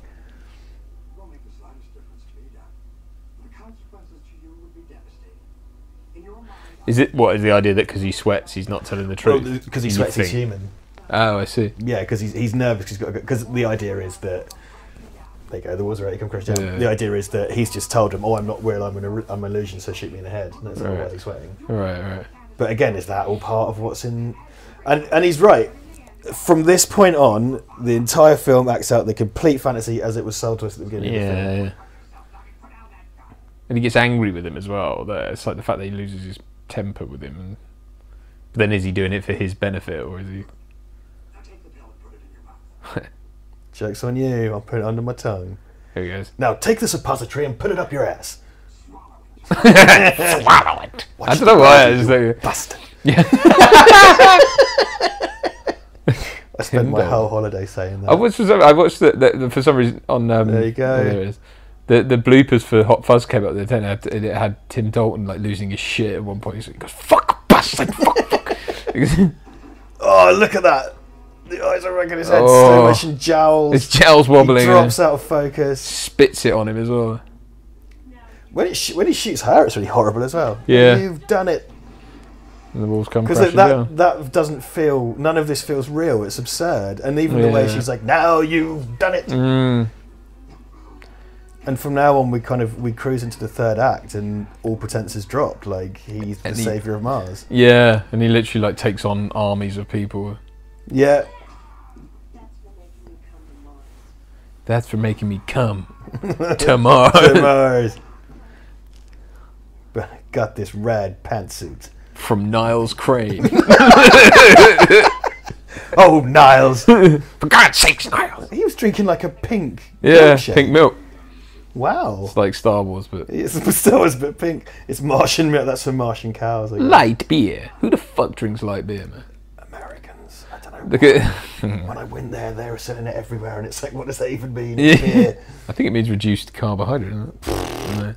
You're drinking beer, mate. It's, to be fair though, I take quite a dim view on Diet Coke. It's like, just don't drink Coke. Like if you don't want it. Yeah, they've got DLC handcuffs. What, downloadable content? No, diamond light coating, which means black and like it's powder coated. They do it on watches a lot. That's what I know. They do it with guns as well. So it's a finishing they put on guns and stuff. Very nice. Yeah. Have it. Have it. You've just been Melina. She said her.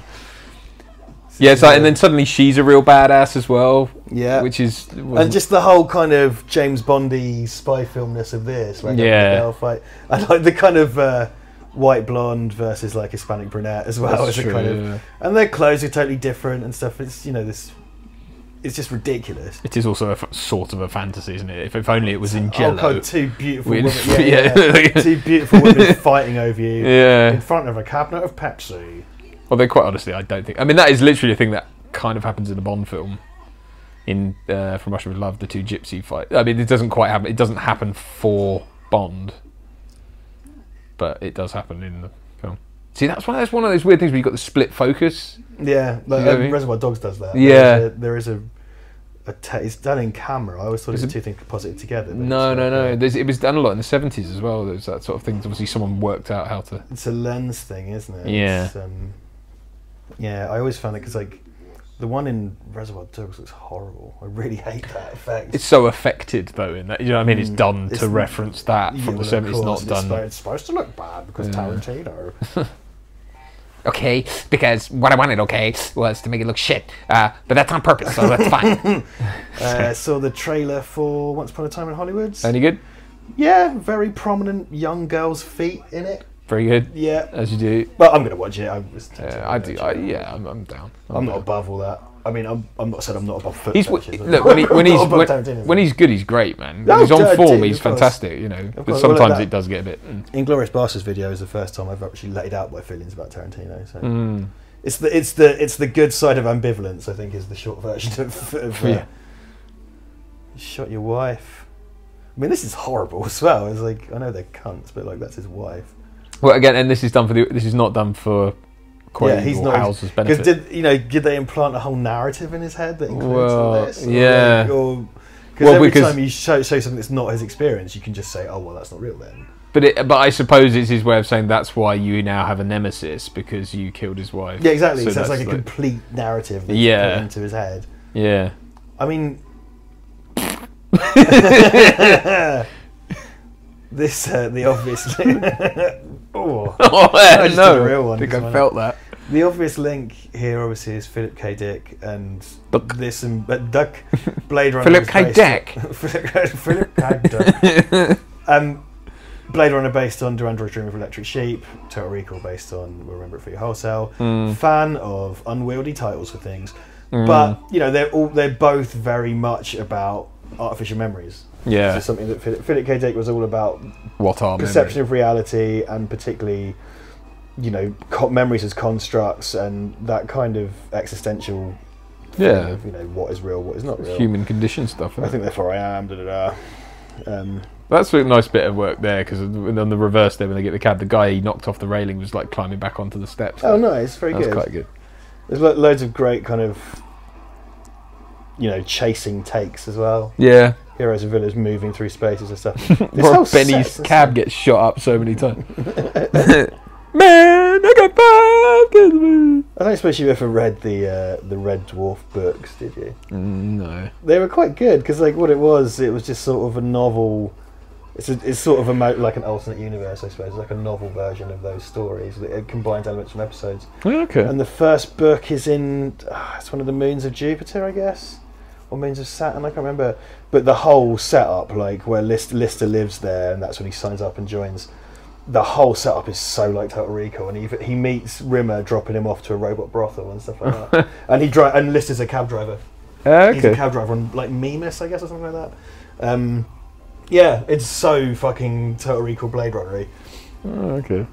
What is that gun? It's a shotgun. It's a fully automatic shotgun. I can't remember the proper. That's a real weapon. I can't remember the name of it because a lot of them are weapons with stuff built on. Yeah. I think there are Tech 9s in this as well. Yeah, it makes sense.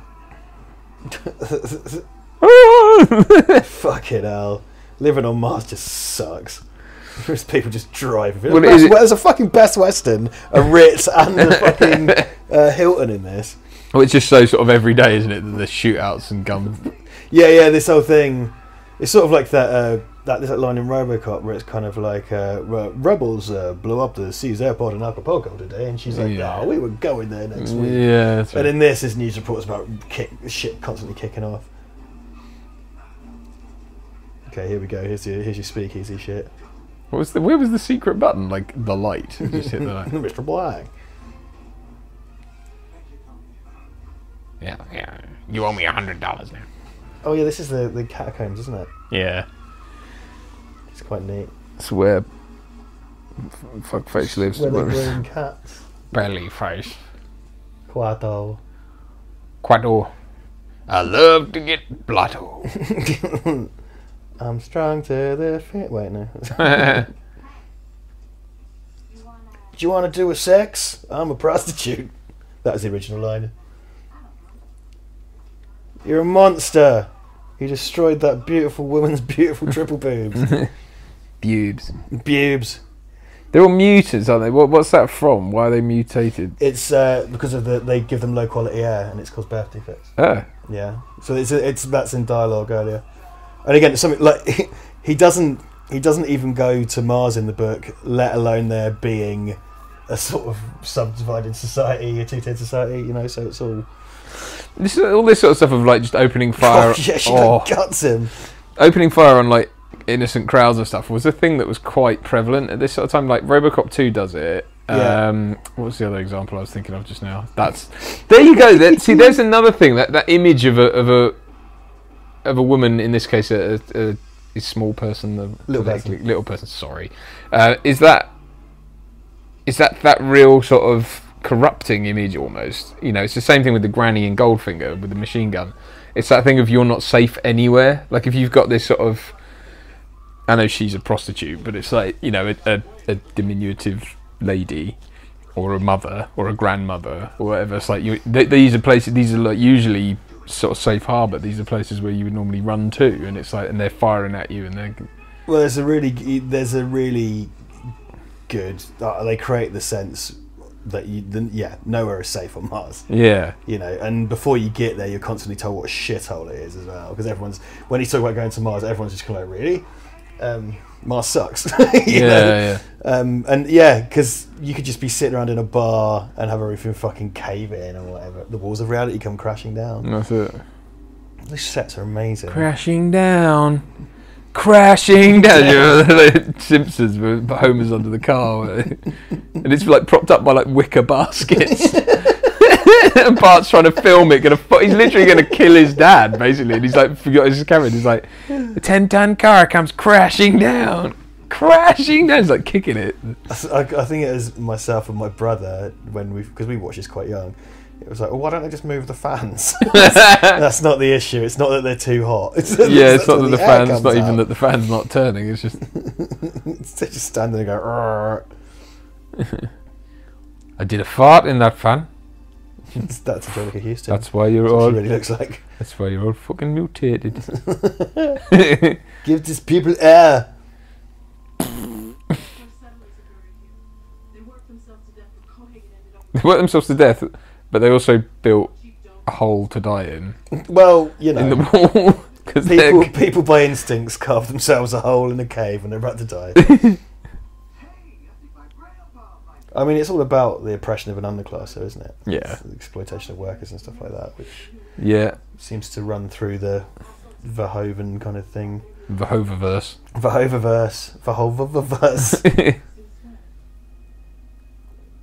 Do it. Clearly I had time to shave at some point. Let's do a kissing inside the catacombs. Blah. Why were you hiding in there? Oh! That's Lieutenant Hickok from Robocop. Ah, okay, yeah. We'll even throw in a blaupunkt! Yeah. It always looks like a kind of battle version of Tony Hawk, the English comedian. Later, but there you go. This is great. Backlighting as well. Yeah. Oh, that looks so satisfying. It's good as well because he holds his sleeve, like so he can cover it up. 'Cause so often when they do that, you can see the hidden arm. It's like fucking when Arnold's supposed to have his arm hidden in Terminator 2, and it's like, okay, you're trying to hide one of the world's biggest arms. Yeah. And it's just like, okay. Even Carl Weathers in Predator, like, because the trouble is he's wearing a like tank top anyway, so it's like it just that has the benefit at least of being brief, but it's still kind of like, but it's in slow mo. You can still see it.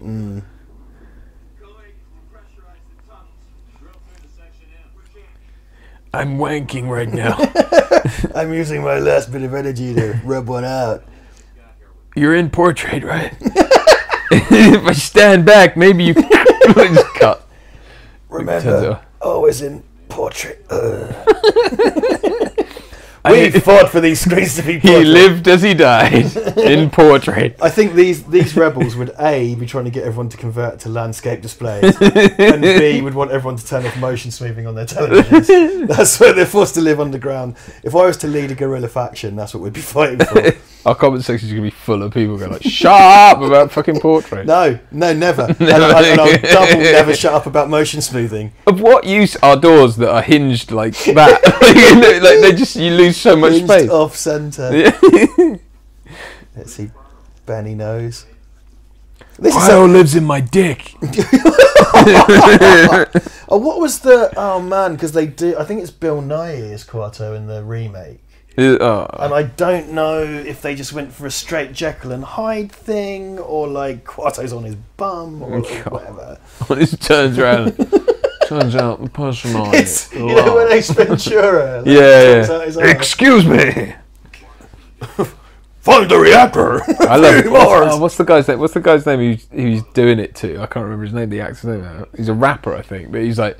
I saw where he goes like, if anyone comes down here and finds me talking to you or your ass... So this is what is great about this.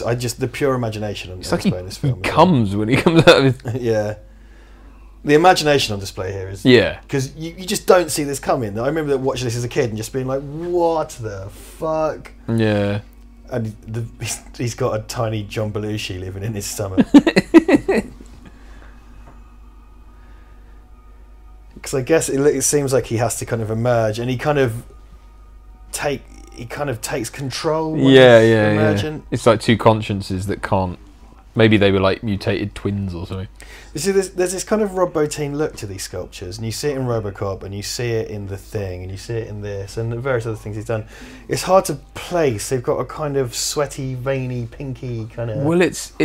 I guess it has happened in CGI as well. Certain CGI does have a stamp, but it's not the same. It's really not the same, and it's like I suppose because they're pieces of art, and it's like Rob Bottin was very much an artist first, I think, because a lot of his stuff, he's an amazing sculptor, whilst there's a realism to it, a lot of it's fantastical, so it's kind of like it allows for a lot more artistry, and I think that's why maybe they all sort of have that look, don't they?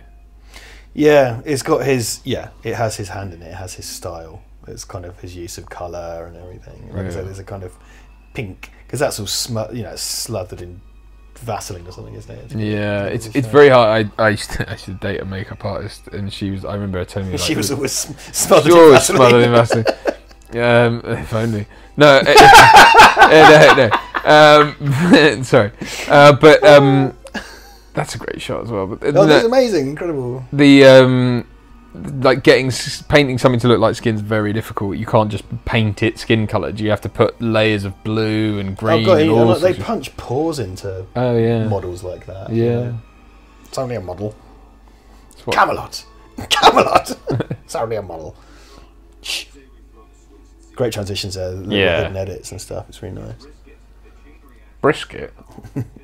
I don't care what you're having for your tea. Grey lab coats. You know I'm authoritative because I've lost a lot of hair. All the authorities. But not all of it. Fucking John Lovett's over there.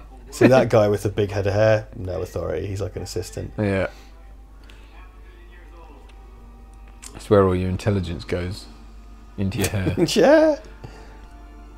This is a great... I love the mystery of this as well. Like there are these aliens, and just that hand kind of hints at what they would have looked like and stuff like that. Yeah. It's like, what were these things? It's actually kind of xenomorph-like in that it's got the sort of two glued together fingers. Shared universe. Oh, God. Total Recall versus Alien. 10 things you didn't know. Man, quite a lot of people seem to have taken that at face value, which is a shame. You just have to keep doing them until they get the message. Yeah, I guess.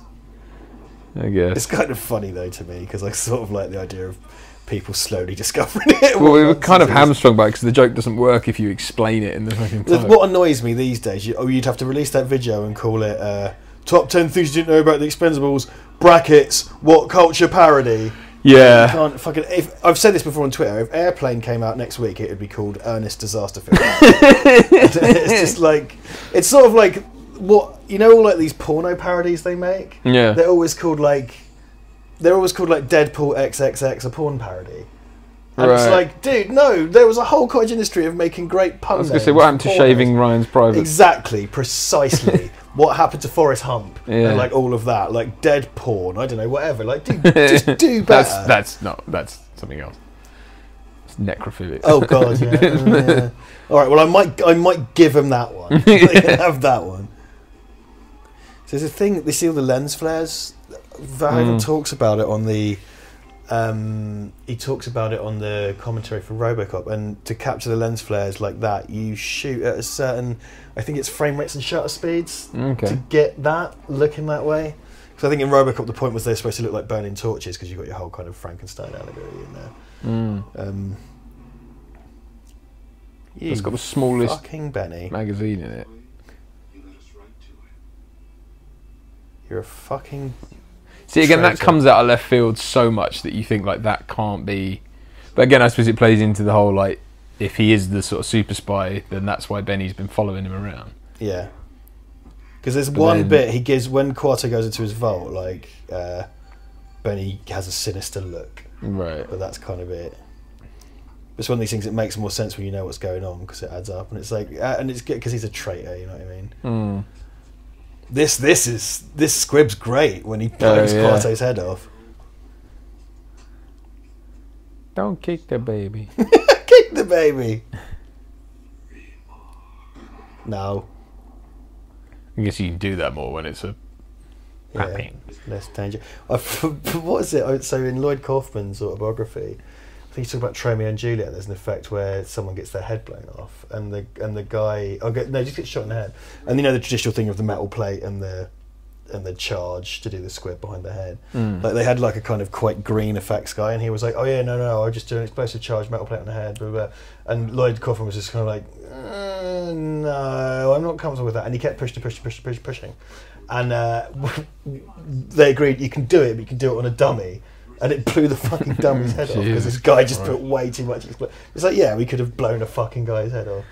Yeah, I have to tell myself that when I'm being rigged up by stunt teams and stuff like that. When it's when you're on, it is when you're on low budget stuff and you've got some guy and he's putting things on you and his hands are trembling and you're like, oh, what's gonna happen? Squibs, I've got really good results when I used to do that kind of stuff with air pressure squibs. That's what Mark used. No one could get hurt. Yeah, Mark used it when I got shot and fistful of lead and stuff. There was spoilers. Hose.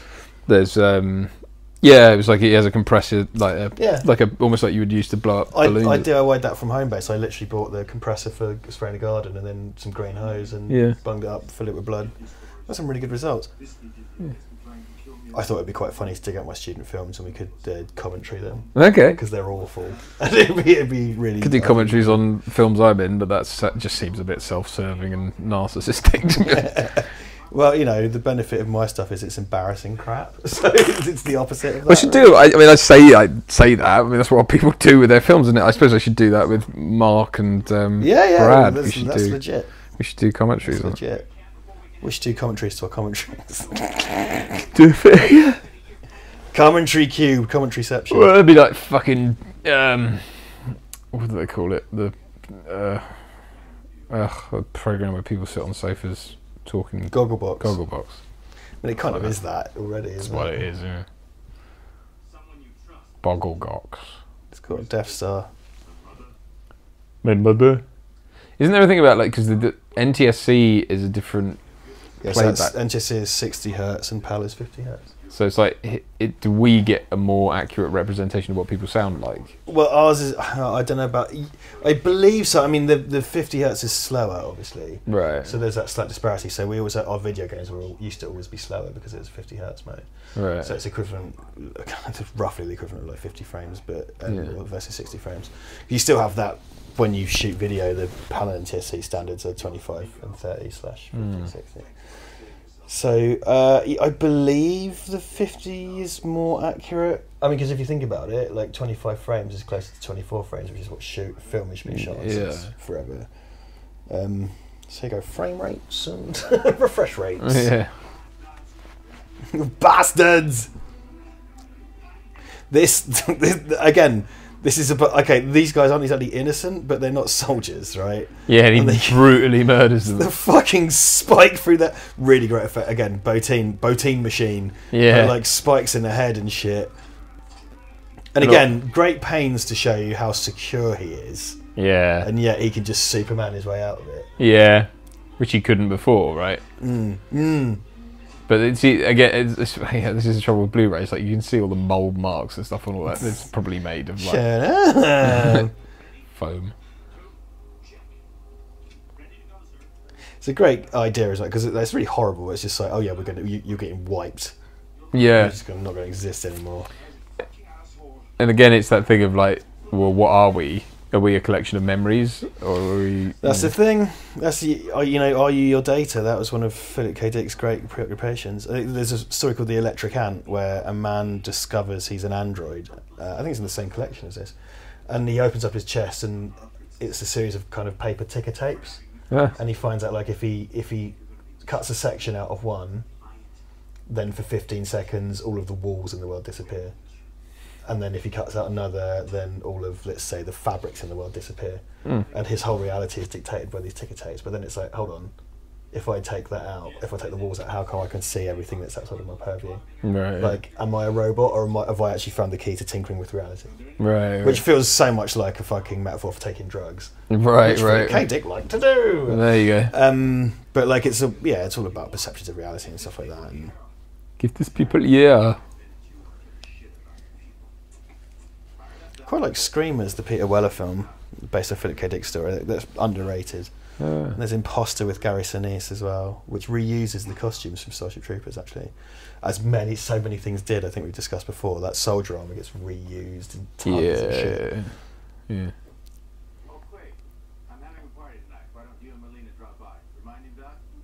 What do you fucking say it then? Just to be a cunt. Remind him, Doc.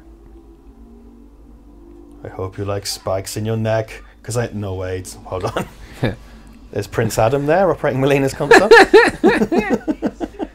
A pre-He-Man Prince Adam. It's going in my gooch. Well, it's sort of like, you know what you say about the ADR in this, it's like the whole concept that people bother dub porn. Yeah. It's just like, so you're standing in a booth going, ooh, ah. I mean, as long as you're getting paid for it, like whatever, but like, fucking hell. Oh. That's so simple as well, because it just kind of pulls away and it's there. It's the dude. Doesn't a guy get a spike right in the eye or something just now? Something like that, yeah. So one of these guys gets like spiked in the head. As well, like just that he's able to like bludgeon them just with his bare hand. You see that spike? That thing, yeah, that's going in this geezer's head. Yeah. Or somebody's head.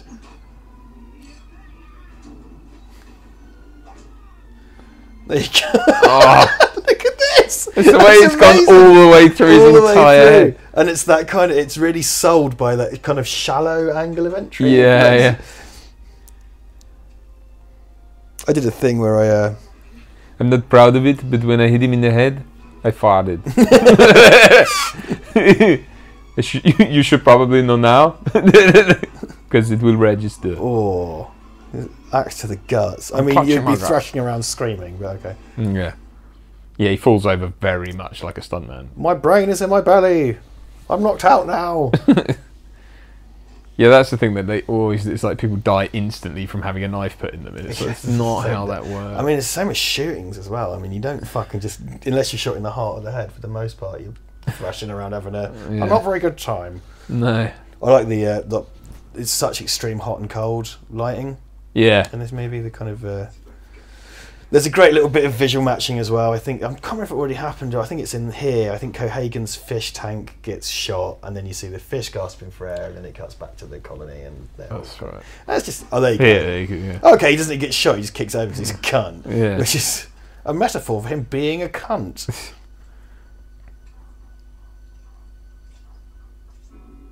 Poor fish. And then, yeah. I mean, I like that that character required a bum chin.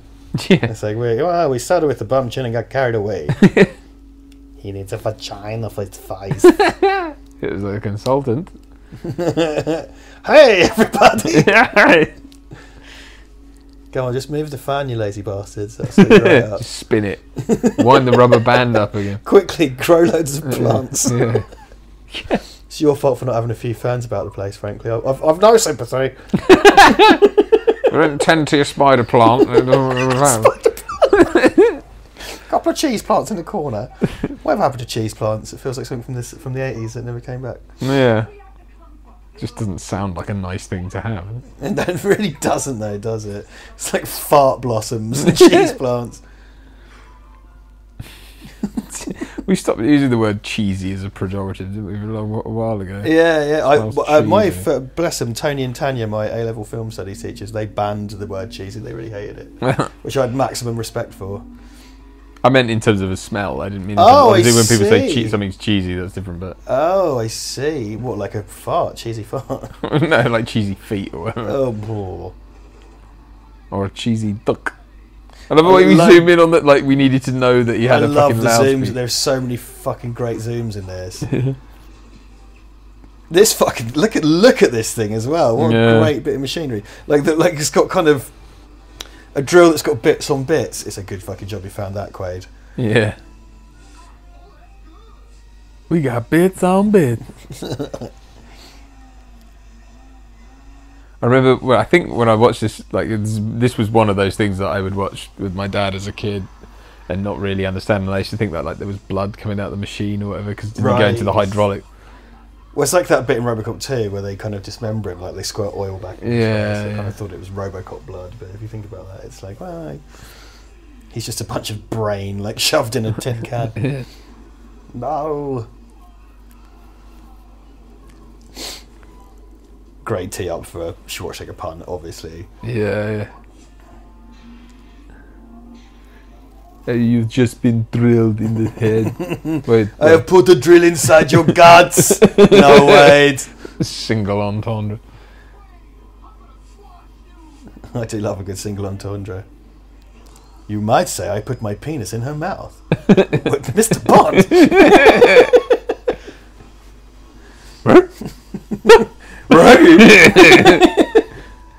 Screw you. Yeah, but move. They do that in the Arno Course song as well. I think when the song's wrapping up, all the guitars are kicking and it's like, yeah, Benny, screw you. A band that I've singularly failed to see live, even though I've been a fan for 20 years. Also mad that a Schwarzenegger tribute band has been going for nearly 20 years. Really? Yeah, I remember finding out about them in at least 2001, something like that. Yeah. In the comic book? 2001. Sorry, I meant the film. Oh no, cut this out. Cut this out. I blew it. Can we be bothered to cut anything out of this though? No, we lost out. It's not getting cut out. Pump the blood, Duncan, pump the blood. That's a deep cut which no one will get. Because it never made it to the public. Ha ha ha. Mysteries of Val Verde. The Mysteries of Val Verde. Oh, the Mysteries of Val Verde. Look at this. This pull-out's great. Yeah. Composite of the two bits of... So I don't know if... I tried to look it up first and I couldn't find out, but... So Rocco Gioffre was the matte painter for the Robocop films. And obviously you've got loads of great mattes in those movies. And Rocco Gioffre did tons and tons and tons of stuff. And I don't know if he was the matte painter for this. And I wanted to have a kind of definitive answer to that. Because the mattes in this are extensive and great. And if you see him working, so the OCP building in Robocop. Mm-hmm. The extended. The extension to make it into a skyscraper. The actual paintings, that's absolutely incredible work.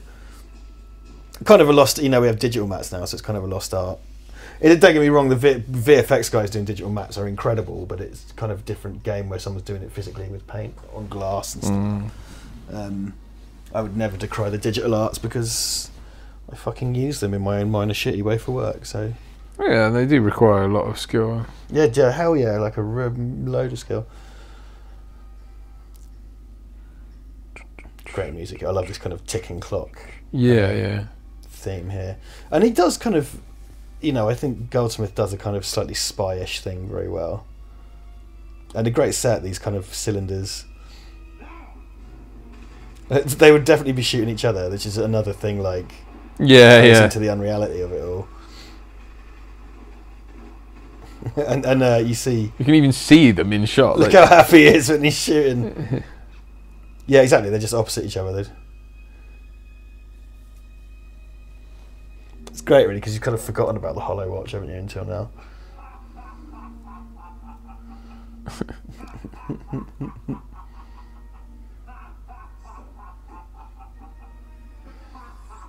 Did you play Duke Nukem 3D? Yeah.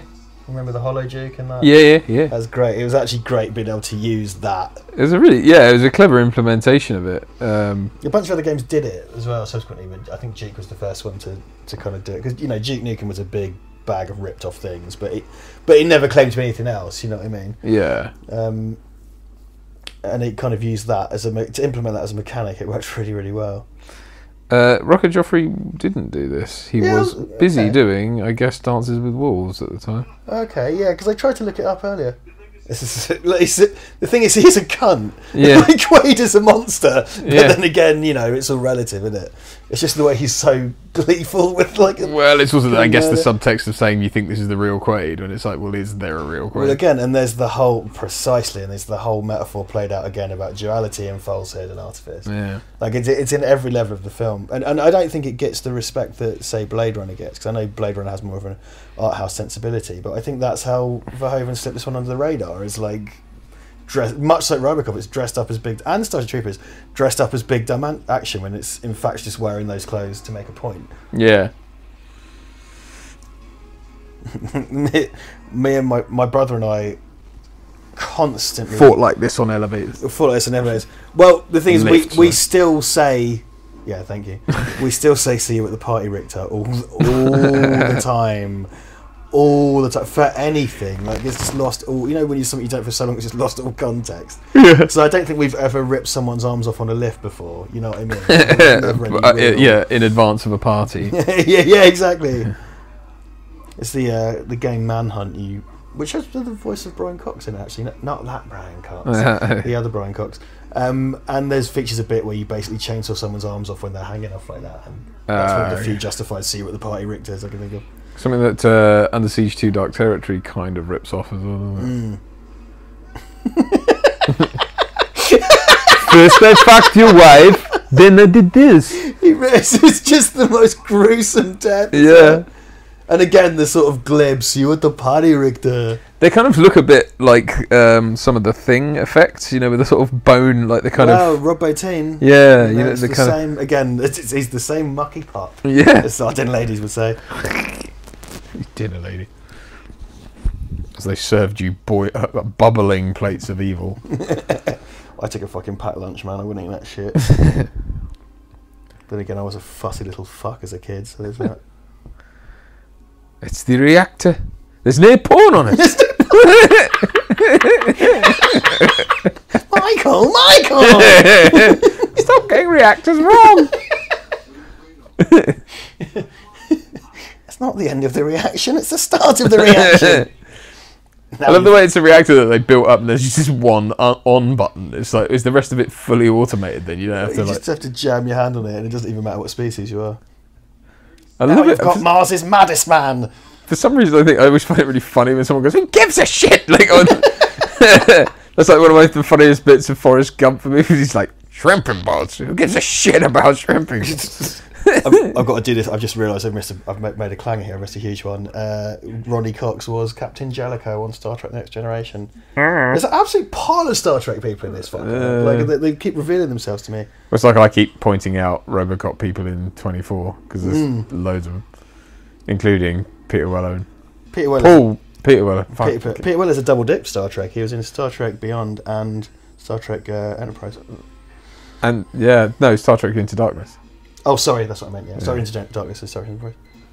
That's a clock radio. I hate Argos. Just comes up. Welcome back to KWNBC. I hate Howard Stern. Robin. We're gonna get some more Muppet action. Yeah, Maction. I wonder what I guess it's kind of bladders and pneumatics to make, because they kind of bloat and wobble, don't they? So I guess they kind of bloat. Oh, yeah, big time, yeah. It's a great effect. It's a really horrible effect.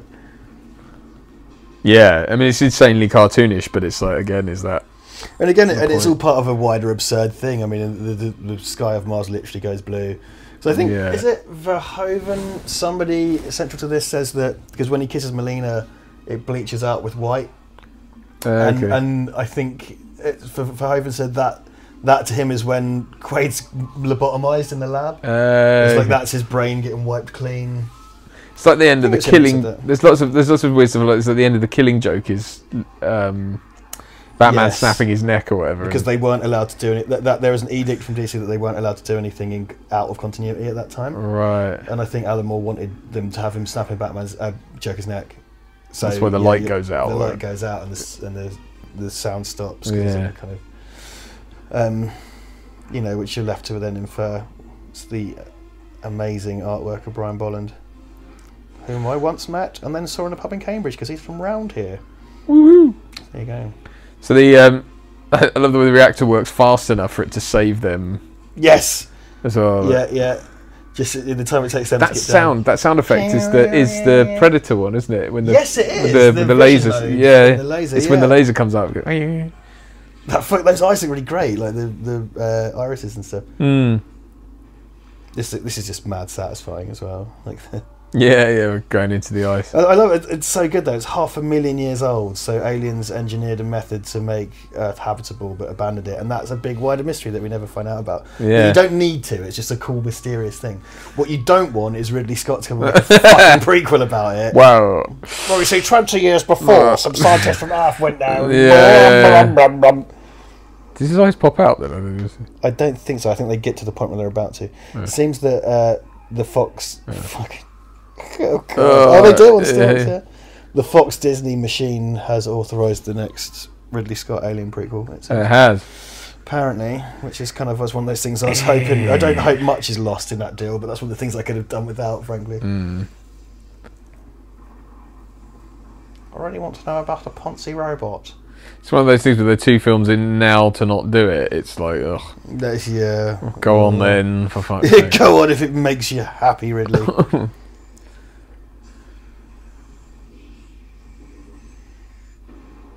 For the memories of a lifetime. Recall. I'm eating my Sunday special. It's Carvery, that is a Toby Carvery. Yeah. Or a Harvester. I mean, based on all the shitty brands on Mars, there would definitely be a Harvester. For sure. And a Toby Carvery. Toby Carvery, Howie Ramsden's. That doesn't that sort of level of soft tissue damage does not look like something you walk away from. No. I like it's amazing really how as a one shot effect because it shrinks back down to really good likenesses of them both. She looks like pretty like no, I won't say it. I'm not going to say it. I'm not going to say it on a public broadcast platform. I've got to leave that well alone. I don't really know what you're thinking.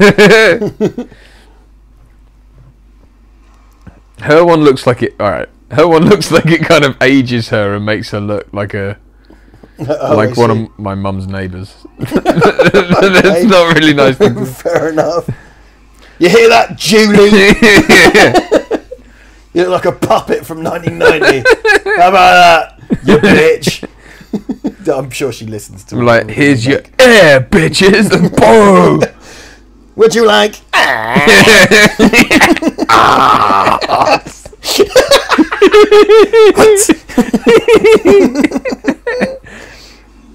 Megalodon. Megalodon. I don't know, we just got it to Jason Statham Jason Stubbly Statham. If you've got a minute, look up the video Jason Stubbly Statham and then you know what we're referencing. Yeah. It's an aircano! I'm pretty sure they spent as long on the surface of Mars without atmosphere as what's his name did. They just shrink back down. They're alright now. More Muppets. Terrifying Botine creations. Yeah. This is definitely the kind of cunts that, after all that, would ask for a refund for their food. So we had one guy basically died in front of me at the hotel, and just as I was about to start CPR, two doctors walked in, started reviving him. So when the ambulances got there, there's 2 ambulances in the parking bay, and some guy just come up and goes like, there are ambulances in the parking bay, and it's like, yeah, they're reviving a guy who nearly died, and he's like, fine, but where am I supposed to park? I don't want to get a ticket. And it's like, yeah, no, I would hope for you to get a ticket. Whilst a man is being brought back to life in fucking reception. Get some fucking perspective. Absolute shithawk. Yeah. Really. So there we go. Big colour palette change here. Mars is not as red, sadly not as red as this film had led us to believe. It's more kind of browny, rusty colour, but you know, hey ho. And it's nuts now that you can see literally what the surface of Mars looks like, because that rover's like, yeah, you get that 360 view of stuff. HD fucking footage. There's a great fucking H.R. Geiger like swanning about in the background. I'm still alive. I came from on here. Fire. Whoa, her crotch is on fire. That's sort of the implication of that song anyway, wasn't it? I mean, My Sex is on Fire does sound like something you can get a cream for. Yeah, absolutely. It's this sort of gonorrhea. So obviously the film's kind of bookended with this image as well, and that's an Adam and Eve thing, isn't it? Yeah, massively. So yeah, they're going to kiss in a minute, and the kind of sun comes, or white light bleaches out. And I can't remember if it's Verhoeven, but someone's take on that creatively from this side is that's when they lobotomise him, which is just so bleak. Yeah. But yeah, fuck it. But then the whole thing is like, what's reality anyway? I mean, if he dies with a smile on his face, like. Or if he dies, gets zombified with a smile on his face. Well, that's always the horrible. That's one of the worst things about the sort of zombie type genre, where it's like, join us, and it's like, if you just gave in, it wouldn't be so bad. You wouldn't be running from this nightmare, and would you actually? Again, it's a red pill, blue pill thing, like in the Matrix with Joey Pants. When he's like, well, fuck it, his ignorance is bliss, or whatever. Yeah, it's sort of true.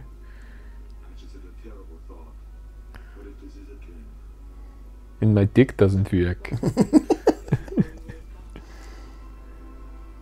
What if I didn't shoot my wife in the head? Yeah. Here we go. And there goes your fucker. And that's the thing as well. It does that kind of mysterious sting. Before it drops into the kind of triumphant theme, it does the kind of more mysterious, sinister music from earlier in the movie. Right, okay.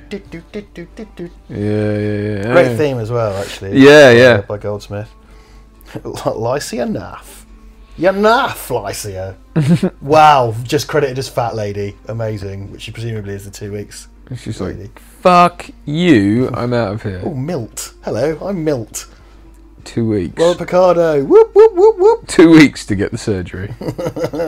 Fucking hell. Vic Armstrong. Oh, nice. Good old Vic. I had lunch with Vic Armstrong once without realising. Well, no, I did realise it. I realised him, but next to me was Kevin Costner, and I didn't realise he was there because he didn't say anything. Yeah, Vic Armstrong's cooler than Kevin Costner. Well, that's the thing. I was so besotted was I with the fact that I was sat opposite Vic Armstrong, who was chatting to the guy next to him about a stunt sequence they were going to do on a motorbike or something. Right. I was like, oh, I'm literally here. I'm privy to a fucking conversation about a stunt sequence with Vic Armstrong. And Vic Armstrong was obviously through the Bond films I've seen a lot in behind the scenes stuff. So I was properly like, I don't get starstruck very often. I tend to get more starstruck by people like that because obviously they've worked on an awful lot of shit. It was like Roger Deakins and stuff. I was like, oh my god, because he shot so much amazing stuff. And then when we got up to finish lunch, someone was like, did you see who was sat there? And I was like, yeah, Vic Armstrong. And they were like, who? No, you were sat next to Kevin Costner. I was like, what? You were sat next to the Waterworld guy. Yeah, he sat next to the fucking postman. I forgot about the postman. Fucking hell. Yeah. Whoa, wait a minute. The postman. Oh, I just pulled my mic off, but I did it. I did it at the end. He pulled his mic. He pulled it off. I pulled myself off. His near porno. What's it all about? Estrella, it says there. That's beer. Oh. Beer, sweet beer. Sweet. Can. John Carpenter, but John with no H, which is probably how you'd have to do it in that line of work, isn't it? Eric Brevik. PJ Rack. Bloody jolly Rack. I mean, this is Shartle! Keith Shartle. Oh my god. Keith, have you Shartled? Oh man, this is the thing with these. When you do these, you get kind of fatigued by the end, and you're just making fun of names. Start listing names, which is something we've made an art of over the last 7 years. Marin County, California. My bike's from Marin County, California. So there you go. It's a Marin. That's the brand. Industrial Light and Magic. So ILM. Of course, Robertine. Ron Cobb, I think, did concept stuff for this. There's another kind of tie back to Alien. There's the Boltine Effects Crew. The Boltine Effects Crew. Artie Zift. Stuart Ziff. That's interesting. It's like, what's his name? Zim in Get Shorty. Harold Zim. Which is... there is a filmmaker called...